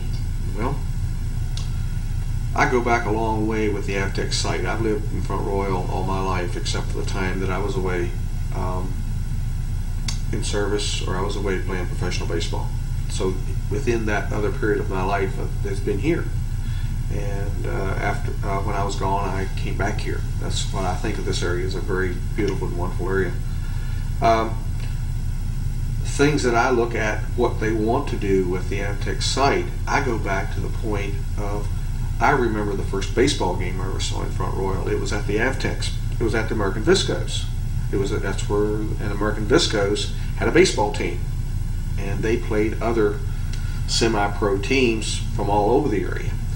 And there is areas there where there could be athletic fields, whether it be baseball diamonds or whether it be soccer fields or whatever activity that can benefit not only the youth but the adults of the area. There are areas of that plant I feel that probably will never ever be used for anything other than to walk on. Those areas being the big basins and so forth. I know that the way a lot of regulations are that you can clean out those basins or you can cover over the material and all the other things, but you still can't put a shelter down there. You can't put anything in there to disturb the surface. And the areas along the river and the dikes are secure.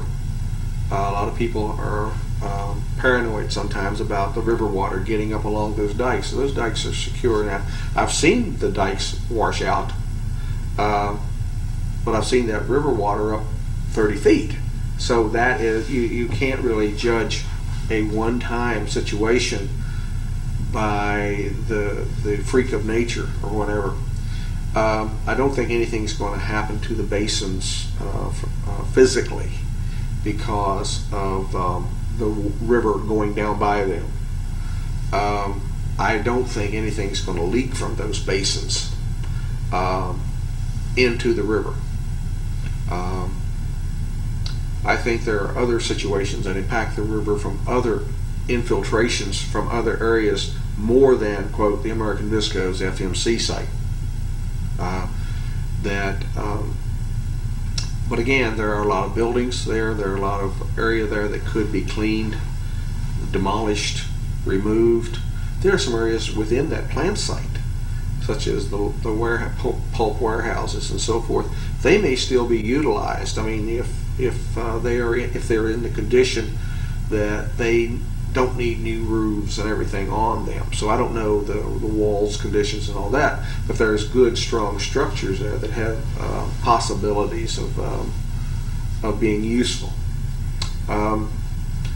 The problem about a large plant site like that has always been since day one that it is in the town area, that it has access, even though it's fenced, it still is accessible by people who want to come down the river and come onto the plant property. It's still accessible by those people that want to come through a drainage ditch or something and crawl into the plant site. Those things happen. Can you secure it? No, you probably can't. But the thing is, you minimize the harmful things that can be there where someone could be harmed by it. And after that, you go with it. Well, I think there's a lot of useful area there. The other thing that I would have liked to see, which they didn't take advantage of, I think, is utilizing recycle. That's because there's a big recycle area. All areas have a waste problem, and that the plant site itself has large scales where they can weigh railroad cars. They can handle material like that to transfer it off railroad cars onto the proper transportation to take it to a recycling area, or even take some of the areas of the American Visco's property that is clean and develop a recycling operation there, whether it be metals or whether it be other materials. Now, the other point is, can they incinerate it? No, probably Town of Front Royal, Warren County, no place wants to have an incinerator. That doesn't mean that it's going to tear the world up if it's a burning operation. No, but it does mean that they're probably going to vote it down simply because of the mentality of, oh, there's an incinerator. And I know that happened at the War Memorial Hospital when they wanted to build an incinerator to burn up things at the hospital. I mean, there was a big bunch of people got together that didn't want an incinerator developed out at the Riverton area to burn waste. So people are going to be against an incinerator. So what's to happen to the material that does need to be incinerated and whatever? I guess we're going to continue to bury it until we run out of land. I'm sorry, but I mean, I wish it was something other than that. But if you can't bury it, I mean, if you can't burn it, you're going to have to bury it. You cannot make it go away other than destroying it physically, and that would have to be in an incinerator. And somebody has to have that incinerator. I mean, are we going to take our waste and we're going to send it to Luray, or are we going to send it to Winchester? No, they don't want our waste, and those people in those areas don't want it either. So they're not going to vote for it. So, but it's good. But again, it's good property. And what's out there, I think a lot of people are saying, golly, those basins have this material in there. These basins have that material. Yeah, that's true. But remember the plant, 1940 timeline, that put your mind back in that era when that material was made. There was nothing that said if you put sludge in the ground that it's going to cause a problem. If there's a material like zinc, and you take that zinc sludge and you stockpile it in a basin, that it's going to be a problem. And there was no regulations in that period when the plant was developed and the operation of making viscose was developed. There was no regulations available for that. All the regulations come into effect after American Viscose had operated for 30 years. So you know, it's sometimes tough for people to imagine that, but I'm saying that there were times that a lot of things that we live by every day now, and they make sense. 30 years ago, there wasn't the regulations there. There wasn't the law there to require it. American Viscose has done a great amount. That site, FMC, Avtex, has done a great amount of work and a tremendous amount of expense to lean toward complying with all the regulations. Doesn't mean that they don't have some pie on their face someplace. Sure do. And I think everyone is familiar with the situation that was developed after I left the plant site, but it was discovered or disclosed or whatever about there being some PCBs spilled at the powerhouse. Well, that's true. There was, according to the paper. It's the only thing I know. And according to whatever the lawsuits were. Okay. But again, when that plant was built and the transformers that were used during that period of time, all transformers had PCBs in them. Did American Viscose go through and replace all those transformers and replace the material that was in the transformers, take out the PCB oil and put in another type of transformer oil? I don't know that they did. I don't know that they didn't. According to the papers, they didn't. But that's and whether or not the best thing to do was to, quote, shut down that plant as a result of that, I don't think that was the real issue. I think there was other issues that only Mary Sue Terry or John Gregg or state officials, plant officials, it's only those people really, really know the whole ball of wax. And so, but it is sad that plant closed down.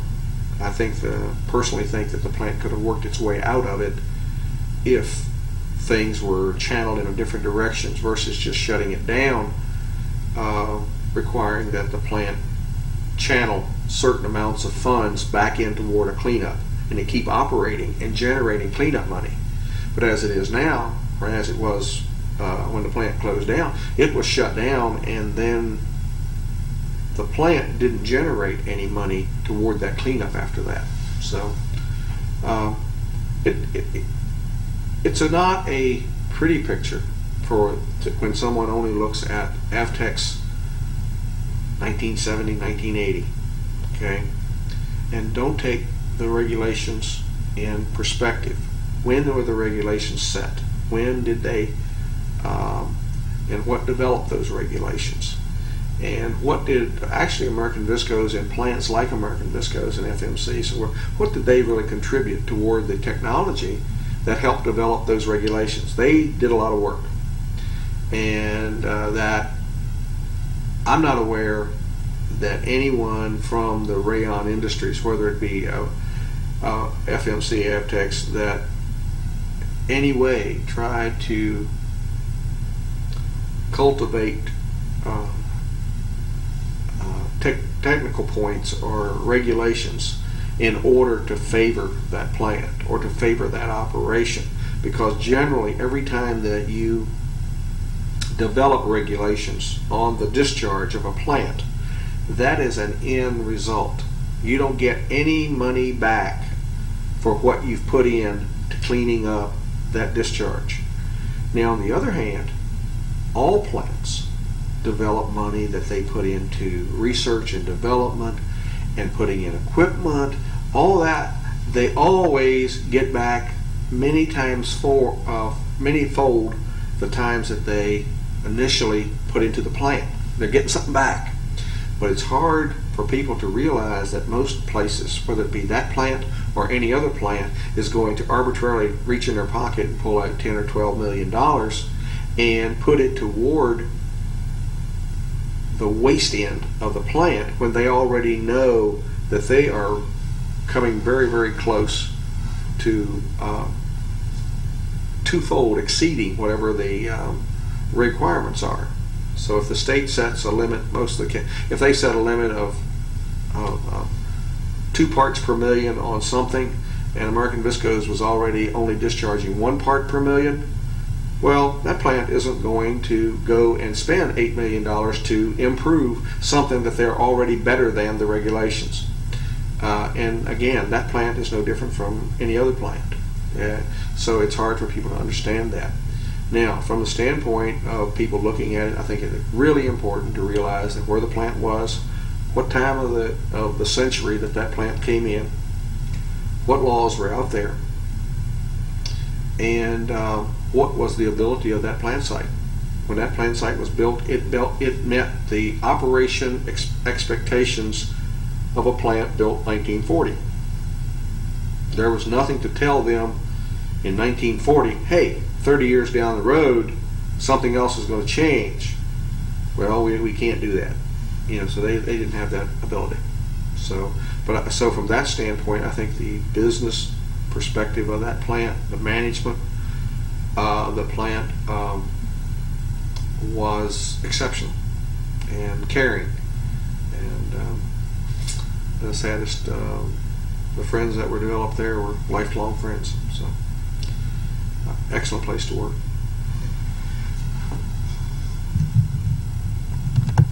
Okay.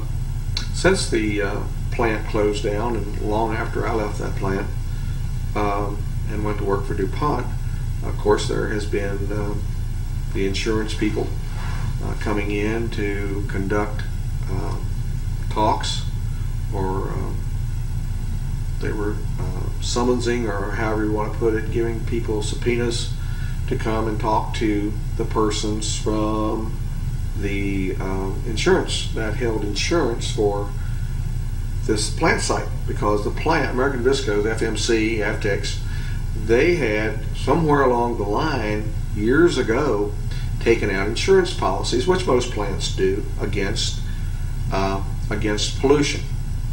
So if the plant site had a insurance policy against, quote, pollution liability, then the insurance company would have to pay part of that cleanup. There was a lot of technical parts of that I don't understand, but I know that I was, along with several other people, subpoenaed, requested to go and talk to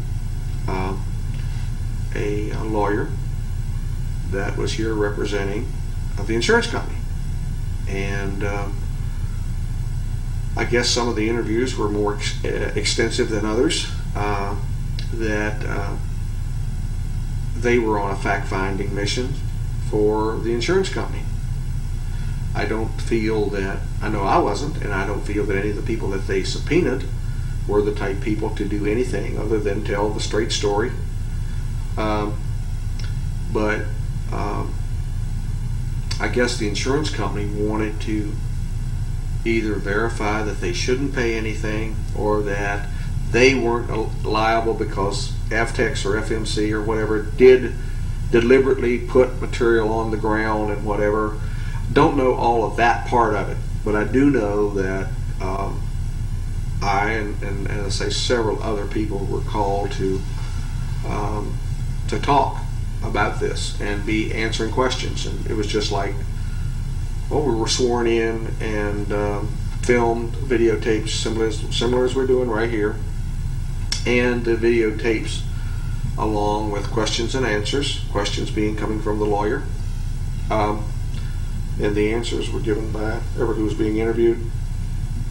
That material then was sent to a group of people that was going to make a judgment call and on liability and who knows what and all that. Don't know the outcome of that. Never did read anything about it because I understand they were sent away from here. So it wasn't interviewed and then looked at locally by local lawyers and whatever. So whether or not the people that were in judgment call, the judges and whatever that was involved, whether they were from New York or California, have no idea. But obviously they were qualified to do what they were supposed to do. But I know that, again, the very same things that we've talked about here in this video was talked about with the lawyer that was here, because he asked the questions. And so, but, huh? Do you want to add anything else? No, I'm fine. I'm fine. I'm fine. I can't, everything was good. Everything was good at that plant.